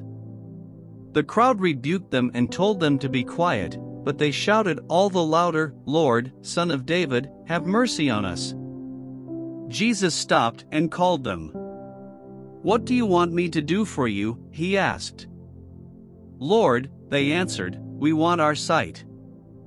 Jesus had compassion on them and touched their eyes. Immediately they received their sight and followed him. As they approached Jerusalem and came to Bethphage on the Mount of Olives, Jesus sent 2 disciples, saying to them, "Go to the village ahead of you, and at once you will find a donkey tied there, with her colt by her. Untie them and bring them to me. If anyone says anything to you, say that the Lord needs them, and he will send them right away." This took place to fulfill what was spoken through the prophet. "Say to daughter Zion, see, your king comes to you, gentle and riding on a donkey, and on a colt, the foal of a donkey." The disciples went and did as Jesus had instructed them. They brought the donkey and the colt and placed their cloaks on them for Jesus to sit on. A very large crowd spread their cloaks on the road, while others cut branches from the trees and spread them on the road. The crowds that went ahead of him and those that followed shouted, "Hosanna to the Son of David! Blessed is he who comes in the name of the Lord! Hosanna in the highest heaven!" When Jesus entered Jerusalem, the whole city was stirred and asked, "Who is this?" The crowds answered, "This is Jesus, the prophet from Nazareth in Galilee." Jesus entered the temple courts and drove out all who were buying and selling there. He overturned the tables of the money changers and the benches of those selling doves. "It is written," he said to them, "My house will be called a house of prayer, but you are making it a den of robbers." The blind and the lame came to him at the temple, and he healed them. But when the chief priests and the teachers of the law saw the wonderful things he did and the children shouting in the temple courts, "Hosanna to the Son of David," they were indignant. "Do you hear what these children are saying?" they asked him. "Yes," replied Jesus, "have you never read, 'From the lips of children and infants you, Lord, have called forth your praise'?" And he left them and went out of the city to Bethany, where he spent the night. Early in the morning, as Jesus was on his way back to the city, he was hungry. Seeing a fig tree by the road, he went up to it but found nothing on it except leaves. Then he said to it, "May you never bear fruit again." Immediately the tree withered. When the disciples saw this, they were amazed. "How did the fig tree wither so quickly?" they asked. Jesus replied, "Truly I tell you, if you have faith and do not doubt, not only can you do what was done to the fig tree, but also you can say to this mountain, 'Go, throw yourself into the sea,' and it will be done. If you believe, you will receive whatever you ask for in prayer." Jesus entered the temple courts, and, while he was teaching, the chief priests and the elders of the people came to him. "By what authority are you doing these things?" they asked. "And who gave you this authority?" Jesus replied, "I will also ask you one question. If you answer me, I will tell you by what authority I am doing these things. John's baptism, where did it come from? Was it from heaven, or of human origin?" They discussed it among themselves and said, "If we say, 'From heaven,' he will ask, 'Then why didn't you believe him?' But if we say, 'Of human origin,' we are afraid of the people, for they all hold that John was a prophet." So they answered Jesus, "We don't know." Then he said, "Neither will I tell you by what authority I am doing these things. What do you think? There was a man who had 2 sons. He went to the first and said, 'Son, go and work today in the vineyard.' 'I will not,' he answered, but later he changed his mind and went. Then the father went to the other son and said the same thing. He answered, 'I will, sir,' but he did not go. Which of the 2 did what his father wanted?" "The first," they answered. Jesus said to them, "Truly I tell you, the tax collectors and the prostitutes are entering the kingdom of God ahead of you. For John came to you to show you the way of righteousness, and you did not believe him, but the tax collectors and the prostitutes did. And even after you saw this, you did not repent and believe him." Listen to another parable. There was a landowner who planted a vineyard. He put a wall around it, dug a winepress in it, and built a watchtower. Then he rented the vineyard to some farmers and moved to another place. When the harvest time approached, he sent his servants to the tenants to collect his fruit. The tenants seized his servants, they beat one, killed another, and stoned a third. Then he sent other servants to them, more than the first time, and the tenants treated them the same way. Last of all, he sent his son to them. "They will respect my son," he said. But when the tenants saw the son, they said to each other, "This is the heir. Come, let's kill him and take his inheritance." So they took him and threw him out of the vineyard and killed him. Therefore, when the owner of the vineyard comes, what will he do to those tenants? "He will bring those wretches to a wretched end," they replied.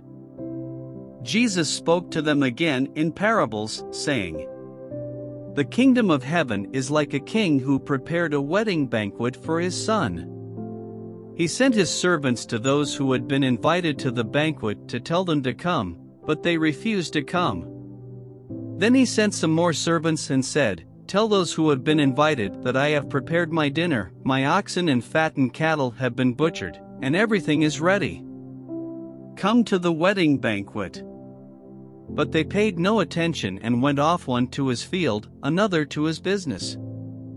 The rest seized his servants, mistreated them and killed them.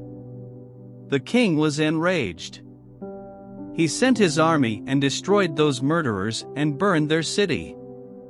Then he said to his servants, 'The wedding banquet is ready, but those I invited did not deserve to come. So go to the street corners and invite to the banquet anyone you find.' So the servants went out into the streets and gathered all the people they could find, the bad as well as the good, and the wedding hall was filled with guests. But when the king came in to see the guests, he noticed a man there who was not wearing wedding clothes. He asked, 'How did you get in here without wedding clothes, friend?' The man was speechless.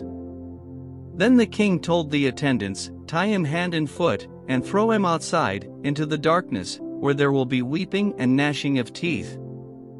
For many are invited, but few are chosen."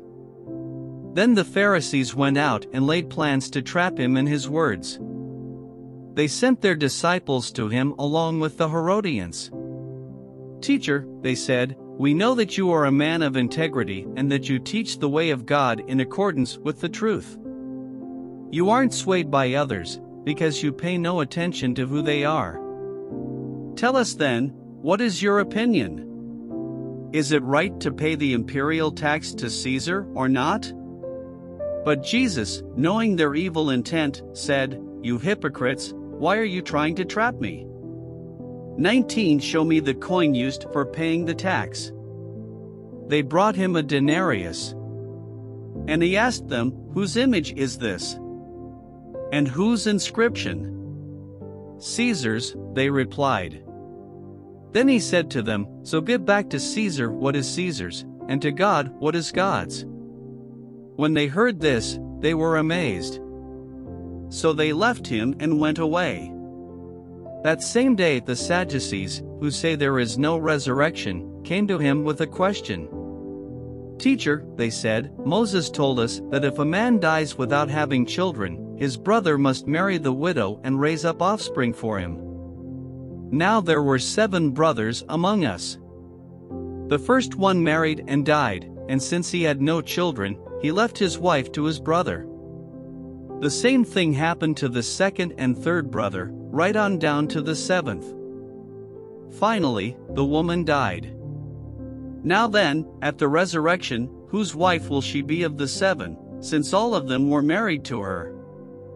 Jesus replied, "You are in error because you do not know the scriptures or the power of God. At the resurrection people will neither marry nor be given in marriage, they will be like the angels in heaven. But about the resurrection of the dead, have you not read what God said to you? I am the God of Abraham, the God of Isaac, and the God of Jacob? He is not the God of the dead, but of the living." When the crowds heard this, they were astonished at his teaching. Hearing that Jesus had silenced the Sadducees, the Pharisees got together. One of them, an expert in the law, tested him with this question. "Teacher, which is the greatest commandment in the law?" Jesus replied, "Love the Lord your God with all your heart and with all your soul and with all your mind. This is the first and greatest commandment. And the second is like it, love your neighbor as yourself. All the law and the prophets hang on these 2 commandments." While the Pharisees were gathered together, Jesus asked them, "What do you think about the Messiah? Whose son is he?" "The son of David," they replied. He said to them, "How is it then that David, speaking by the Spirit, calls him Lord? For he says, 'The Lord said to my Lord, sit at my right hand until I put your enemies under your feet.' If then David calls him Lord, how can he be his son?" No one could say a word in reply, and from that day on no one dared to ask him any more questions.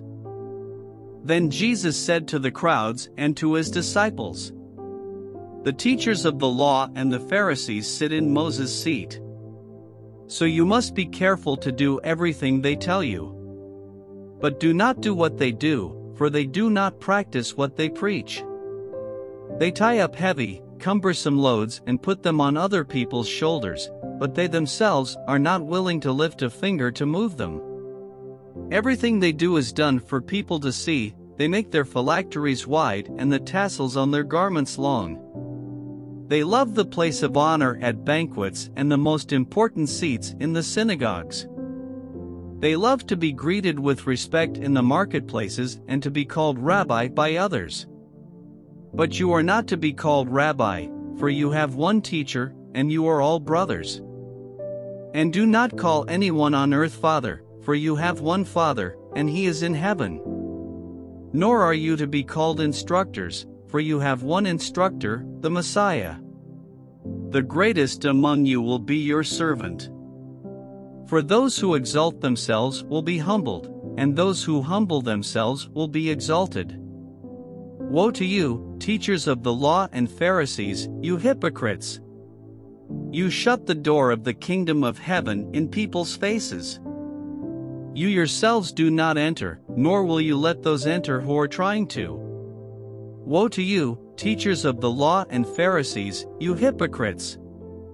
You travel over land and sea to win a single convert, and when you have succeeded, you make them twice as much a child of hell as you are. Woe to you, blind guides!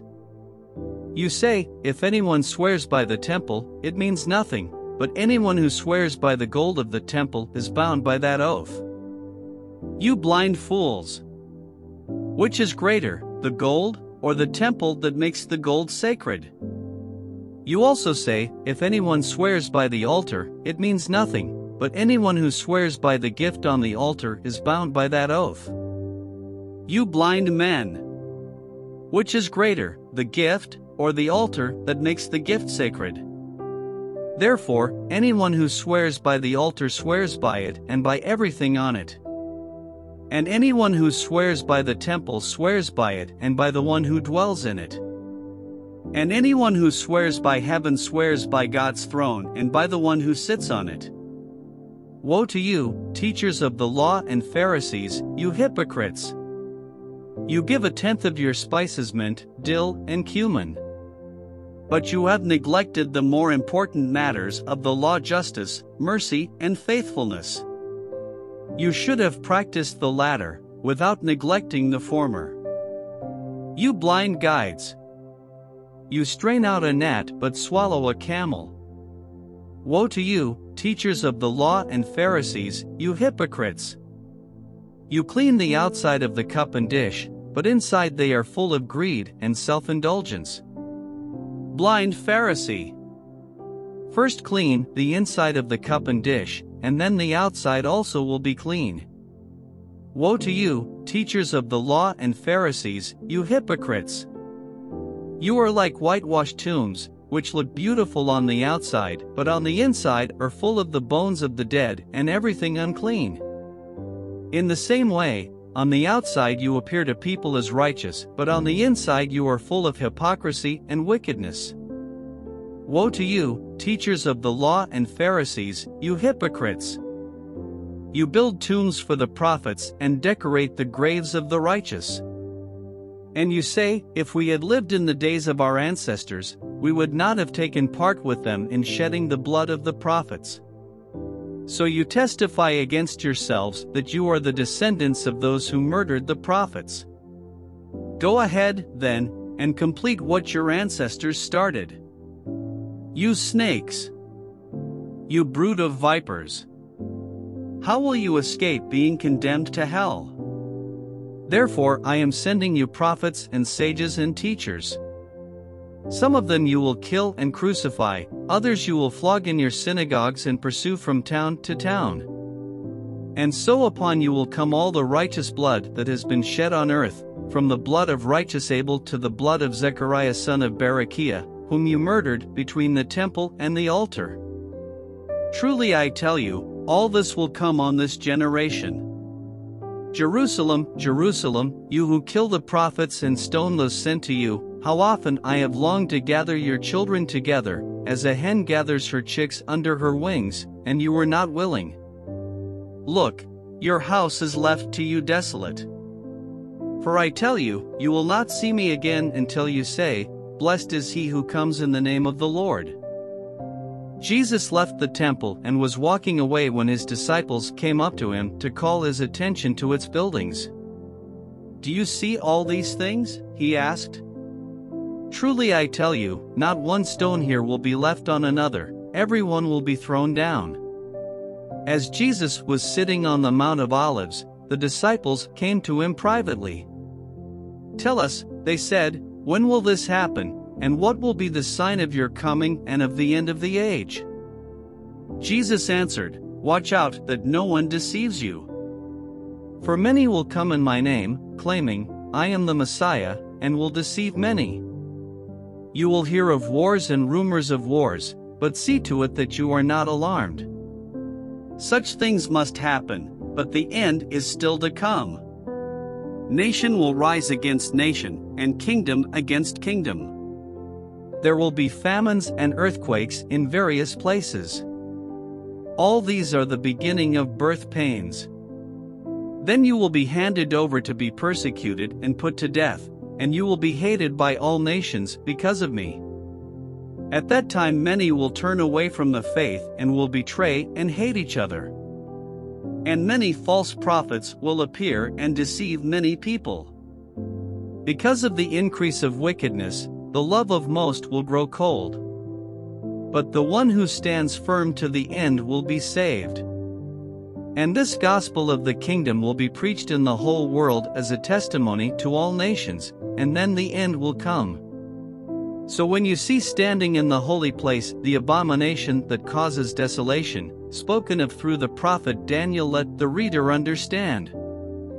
Then let those who are in Judea flee to the mountains.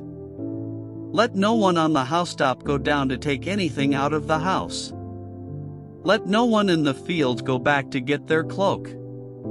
How dreadful it will be in those days for pregnant women and nursing mothers. Pray that your flight will not take place in winter or on the Sabbath. For then there will be great distress, unequaled from the beginning of the world until now and never to be equaled again. If those days had not been cut short, no one would survive, but for the sake of the elect those days will be shortened.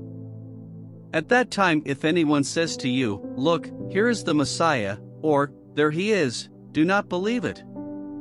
For false messiahs and false prophets will appear and perform great signs and wonders to deceive, if possible, even the elect. See, I have told you ahead of time.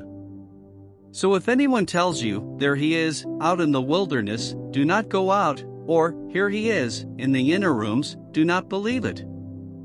For as lightning that comes from the east is visible even in the west, so will be the coming of the Son of Man. Wherever there is a carcass, there the vultures will gather. Immediately after the distress of those days, the sun will be darkened, and the moon will not give its light, the stars will fall from the sky, and the heavenly bodies will be shaken. Then will appear the sign of the Son of Man in heaven. And then all the peoples of the earth will mourn when they see the Son of Man coming on the clouds of heaven, with power and great glory. And he will send his angels with a loud trumpet call, and they will gather his elect from the four winds, from one end of the heavens to the other.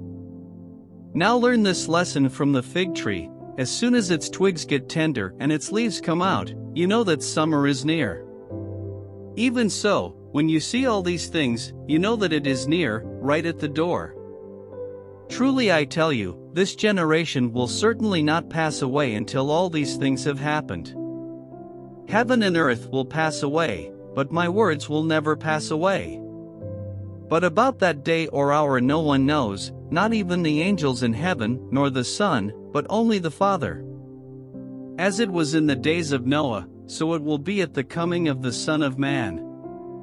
For in the days before the flood, people were eating and drinking, marrying and giving in marriage, up to the day Noah entered the ark. And they knew nothing about what would happen until the flood came and took them all away. That is how it will be at the coming of the Son of Man. 2 men will be in the field, one will be taken and the other left. 2 women will be grinding with a hand mill, one will be taken and the other left. Therefore keep watch, because you do not know on what day your Lord will come. But understand this: if the owner of the house had known at what time of night the thief was coming, he would have kept watch and would not have let his house be broken into. So you also must be ready, because the Son of Man will come at an hour when you do not expect him. Who then is the faithful and wise servant, whom the master has put in charge of the servants in his household to give them their food at the proper time? It will be good for that servant whose master finds him doing so when he returns. Truly I tell you, he will put him in charge of all his possessions. But suppose that servant is wicked and says to himself, "My master is staying away alone. At that time the kingdom of heaven will be like 10 virgins who took their lamps and went out to meet the bridegroom. 5 of them were foolish and 5 were wise. The foolish ones took their lamps but did not take any oil with them. The wise ones, however, took oil in jars along with their lamps. The bridegroom was a long time in coming, and they all became drowsy and fell asleep.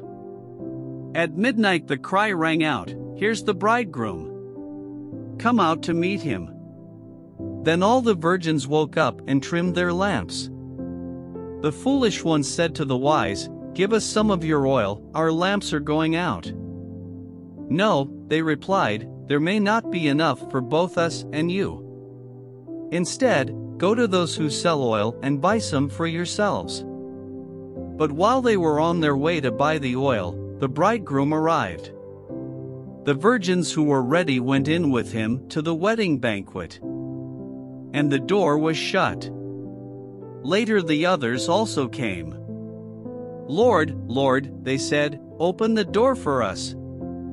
But he replied, "Truly I tell you, I don't know you. Therefore keep watch, because you do not know the day or the hour." Again, it will be like a man going on a journey, who called his servants and entrusted his wealth to them. To one he gave 5 bags of gold, to another 2 bags, and to another 1 bag, each according to his ability. Then he went on his journey. The man who had received 5 bags of gold went at once and put his money to work and gained 5 bags more. So also, the one with 2 bags of gold gained 2 more. But the man who had received 1 bag went off, dug a hole in the ground, and hid his master's money. After a long time, the master of those servants returned and settled accounts with them. The man who had received 5 bags of gold brought the other 5. "Master," he said, "you entrusted me with 5 bags of gold. See, I have gained 5 more." His master replied, "Well done, good and faithful servant. You have been faithful with a few things, I will put you in charge of many things. Come and share your master's happiness." The man with 2 bags of gold also came. "Master," he said, "you entrusted me with 2 bags of gold, see, I have gained 2 more." His master replied, "Well done, good and faithful servant. You have been faithful with a few things, I will put you in charge of many things. Come and share your master's happiness." Then the man who had received 1 bag of gold came. "Master," he said, "I knew that you are a hard man, harvesting where you have not sown and gathering where you have not scattered seed. 25 So I was afraid and went out and hid your gold in the ground. See, here is what belongs to you." His master replied, "You wicked, lazy servant. So you knew that I harvest where I have not sown and gather where I have not scattered seed? Well then, you should have put my money on deposit with the bankers, so that when I returned I would have received it back with interest. So take the bag of gold from him and give it to the one who has 10 bags. For whoever has will be given more, and they will have an abundance. Whoever does not have, even what they have will be taken from them. And throw that worthless servant outside, into the darkness, where there will be weeping and gnashing of teeth. When the Son of Man comes in his glory, and all the angels with him, he will sit on his glorious throne. All the nations will be gathered before him, and he will separate the people one from another as a shepherd separates the sheep from the goats. He will put the sheep on his right and the goats on his left. Then the king will say to those on his right, "Come, you who are blessed by my Father, take your inheritance, the kingdom prepared for you since the creation of the world. For I was hungry, and you gave me something to eat, I was thirsty, and you gave me something to drink, I was a stranger, and you invited me in. I needed clothes, and you clothed me, I was sick, and you looked after me, I was in prison, and you came to visit me." Then the righteous will answer him, "Lord, when did we see you hungry and feed you, or thirsty and give you something to drink? When did we see you a stranger and invite you in, or needing clothes and clothe you? When did we see you sick or in prison and go to visit you?" The king will reply, "Truly I tell you, whatever you did for one of the least of these brothers and sisters of mine, you did for me." Then he will say to those on his left, "Depart from me, you who are cursed, into the eternal fire prepared for the devil and his angels. For I was hungry, and you gave me nothing to eat, I was thirsty, and you gave me nothing to drink. I was a stranger, and you did not invite me in, I needed clothes, and you did not clothe me, I was sick and in prison, and you did not look after me." They also will answer, "Lord, when did we see you hungry or thirsty or a stranger or needing clothes or sick or in prison, and did not help you?" He will reply, "Truly I tell you, whatever you did not do for one." When Jesus had finished saying all these things, he said to his disciples, "As you know, the Passover is 2 days away and the Son of Man will be handed over to be crucified." Then the chief priests and the elders of the people assembled in the palace of the high priest, whose name was Caiaphas.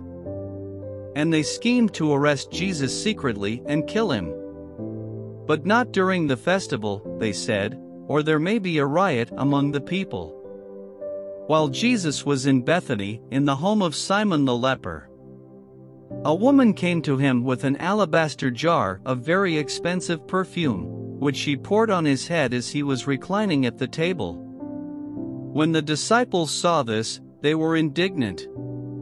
"Why this waste?" they asked. "This perfume could have been sold at a high price and the money given to the poor." Aware of this, Jesus said to them, "Why are you bothering this woman? She has done a beautiful thing to me. The poor you will always have with you, but you will not always have me. When she poured this perfume on my body, she did it to prepare me for burial. Truly I tell you, wherever this gospel is preached throughout the world, what she has done will also be told, in memory of her." Then one of the 12, the one called Judas Iscariot, went to the chief priests and asked, "What are you willing to give me if I deliver him over to you?" So they counted out for him 30 pieces of silver. From then on Judas watched for an opportunity to hand him over. On the first day of the festival of unleavened bread, the disciples came to Jesus and asked, "Where do you want us to make preparations for you to eat the Passover?" He replied, "Go into the city to a certain man and tell him, 'The teacher says, my appointed time is near. I am going to celebrate the Passover with my disciples at your house.'" So the disciples did as Jesus had directed them and prepared the Passover. When evening came, Jesus was reclining at the table with the 12. And while they were eating, he said, "Truly I tell you, one of you will betray me." They were very sad and began to say to him one after the other, "Surely you don't mean me, Lord?" Jesus replied, "The one who has dipped his hand into the bowl with me will betray me. The Son of Man will go just as it is written about him. But woe to that man who betrays the Son of Man. It would be better for him if he had not been born." Then Judas, the one who would betray him, said, "Surely you don't mean me, Rabbi?" Jesus answered, "You have said so." While they were eating, Jesus took bread, and when he had given thanks, he broke it and gave it to his disciples, saying, "Take and eat, this is my body." Then he took a cup, and when he had given thanks, he gave it to them, saying, "Drink from it, all of you. This is my blood of the covenant, which is poured out for many for the forgiveness of sins. I tell you, I will not drink from this fruit of the vine from now on until that day when I drink it new with you in my Father's kingdom." When they had sung a hymn, they went out to the Mount of Olives. Then Jesus told them, "This very night you will all fall away on account of me, for it is written, 'I will strike the shepherd, and the sheep of the flock will be scattered.' But after I have risen, I will go ahead of you into Galilee." Peter replied, "Even if all fall away on account of you, I never will." "Truly I tell you," Jesus answered, this very night, before the rooster crows, you will disown me 3 times. But Peter declared, even if I have to die with you, I will never disown you. And all the other disciples said the same. Then Jesus went with his disciples to a place called Gethsemane, and he said to them, sit here while I go over there and pray. He took Peter and the 2 sons of Zebedee along with him, and he began to be sorrowful and troubled. Then he said to them, my soul is overwhelmed with sorrow to the point of death. Stay here and keep watch with me. Going a little farther, he fell with his face to the ground and prayed, my Father, if it is possible, may this cup be taken from me. Yet not as I will, but as you will. Then he returned to his disciples and found them sleeping. Couldn't you men keep watch with me for 1 hour? He asked Peter. Watch and pray so that you will not fall into temptation. The spirit is willing, but the flesh is weak. He went away a second time and prayed, my Father, if it is not possible for this cup to be taken away unless I drink it, may your will be done. When he came back, he again found them sleeping, because their eyes were heavy. So he left them and went away once more and prayed the 3rd time, saying the same thing. Then he returned to the disciples and said to them, are you still sleeping and resting? Look, the hour has come, and the Son of Man is delivered into the hands of sinners. Rise. Let us go. Here comes my betrayer. While he was still speaking, Judas, one of the 12, arrived. With him was a large crowd armed with swords and CL. Early in the morning, all the chief priests and the elders of the people made their plans how to have Jesus executed. So they bound him, led him away and handed him over to Pilate the governor. When Judas, who had betrayed him, saw that Jesus was condemned, he was seized with remorse and returned the 30 pieces of silver to the chief priests and the elders. I have sinned, he said, for I have betrayed innocent blood. What is that to us? They replied. That's your responsibility. So Judas threw the money into the temple and left. Then he went away and hanged himself. The chief priests picked up the coins and said, it is against the law to put this into the treasury, since it is blood money. So they decided to use the money to buy the potter's field as a burial place for foreigners. That is why it has been called the field of blood to this day. Then what was spoken by Jeremiah the prophet was fulfilled. They took the 30 pieces of silver, the price set on him by the people of Israel. And they used them to buy the potter's field, as the Lord commanded me. Meanwhile Jesus stood before the governor, and the governor asked him, are you the king of the Jews? You have said so, Jesus replied.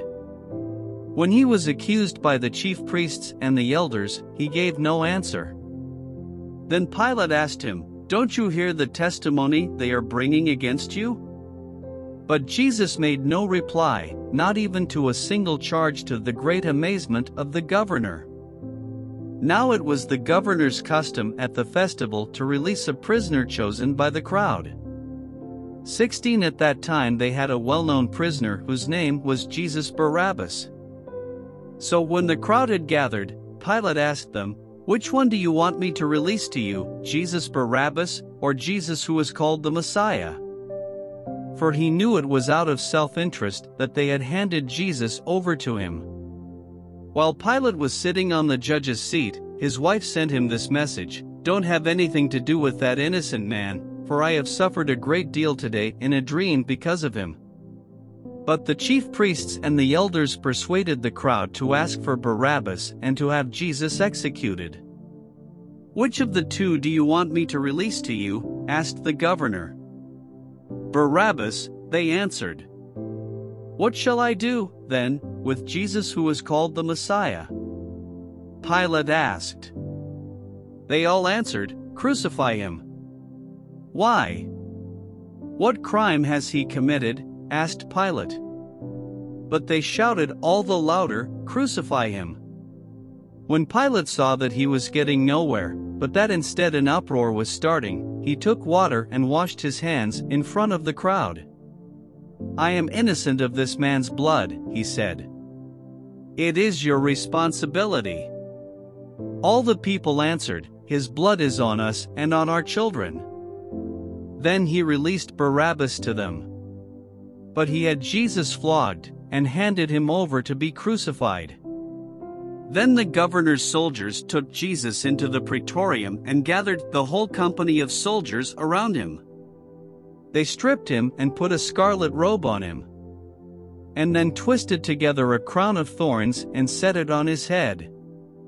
They put a staff in his right hand. Then they knelt in front of him and mocked him. "Hail, King of the Jews," they said. They spit on him, and took the staff and struck him on the head again and again. After they had mocked him, they took off the robe and put his own clothes on him. Then they led him away to crucify him. As they were going out, they met a man from Cyrene named Simon, and they forced him to carry the cross. They came to a place called Golgotha, which means the place of the skull. There they offered Jesus wine to drink, mixed with gall, but after tasting it, he refused to drink it. When they had crucified him, they divided up his clothes by casting lots. And sitting down, they kept watch over him there. Above his head they placed the written charge against him, "This is Jesus, the King of the Jews." 2 rebels were crucified with him, one on his right and one on his left. Those who passed by hurled insults at him, shaking their heads, and saying, "You who are going to destroy the temple and build it in 3 days, save yourself. Come down from the cross, if you are the Son of God." In the same way the chief priests, the teachers of the law and the elders mocked him. "He saved others," they said, "but he can't save himself. He's the King of Israel. Let him come down now from the cross, and we will believe in him. He trusts in God. Let God rescue him now if he wants him, for he said, 'I am the Son of God.'" In the same way the rebels who were crucified with him also heaped insults on him. From noon until 3 in the afternoon darkness came over all the land. About 3 in the afternoon Jesus cried out in a loud voice, "Eli, Eli, lema sabachthani?" Which means, my God, why have you forsaken me?" When some of those standing there heard this, they said, "He's calling Elijah." Immediately one of them ran and got a sponge. After the Sabbath, at dawn on the first day of the week, Mary Magdalene and the other Mary went to look at the tomb.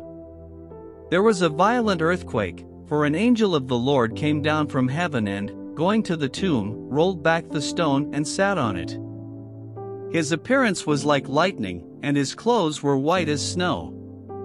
The guards were so afraid of him that they shook and became like dead men. The angel said to the women, "Do not be afraid, for I know that you are looking for Jesus, who was crucified. He is not here, he has risen, just as he said. Come and see the place where he lay. Then go quickly and tell his disciples, he has risen from the dead and is going ahead of you into Galilee. There you will see him. Now I have told you." So the women hurried away from the tomb, afraid yet filled with joy, and ran to tell his disciples. 9 Suddenly Jesus met them. "Greetings," he said. They came to him, clasped his feet and worshipped him. Then Jesus said to them, "Do not be afraid. Go and tell my brothers to go to Galilee, there they will see me." While the women were on their way, some of the guards went into the city and reported to the chief priests everything that had happened. When the chief priests had met with the elders and devised a plan, they gave the soldiers a large sum of money, telling them, "You are to say, his disciples came during the night and stole him away while we were asleep. If this report gets to the governor, we will satisfy him and keep you out of trouble." So the soldiers took the money and did as they were instructed. And this story has been widely circulated among the Jews to this very day. Then the 11 disciples went to Galilee, to the mountain where Jesus had told them to go. 17 When they saw him, they worshipped him, but some doubted. Then Jesus came to them and said, All authority in heaven and on earth has been given to me. Therefore go and make disciples of all nations, baptizing them in the name of the Father and of the Son and of the Holy Spirit, and teaching them to obey everything I have commanded you. And surely I am with you always, to the very end of the age.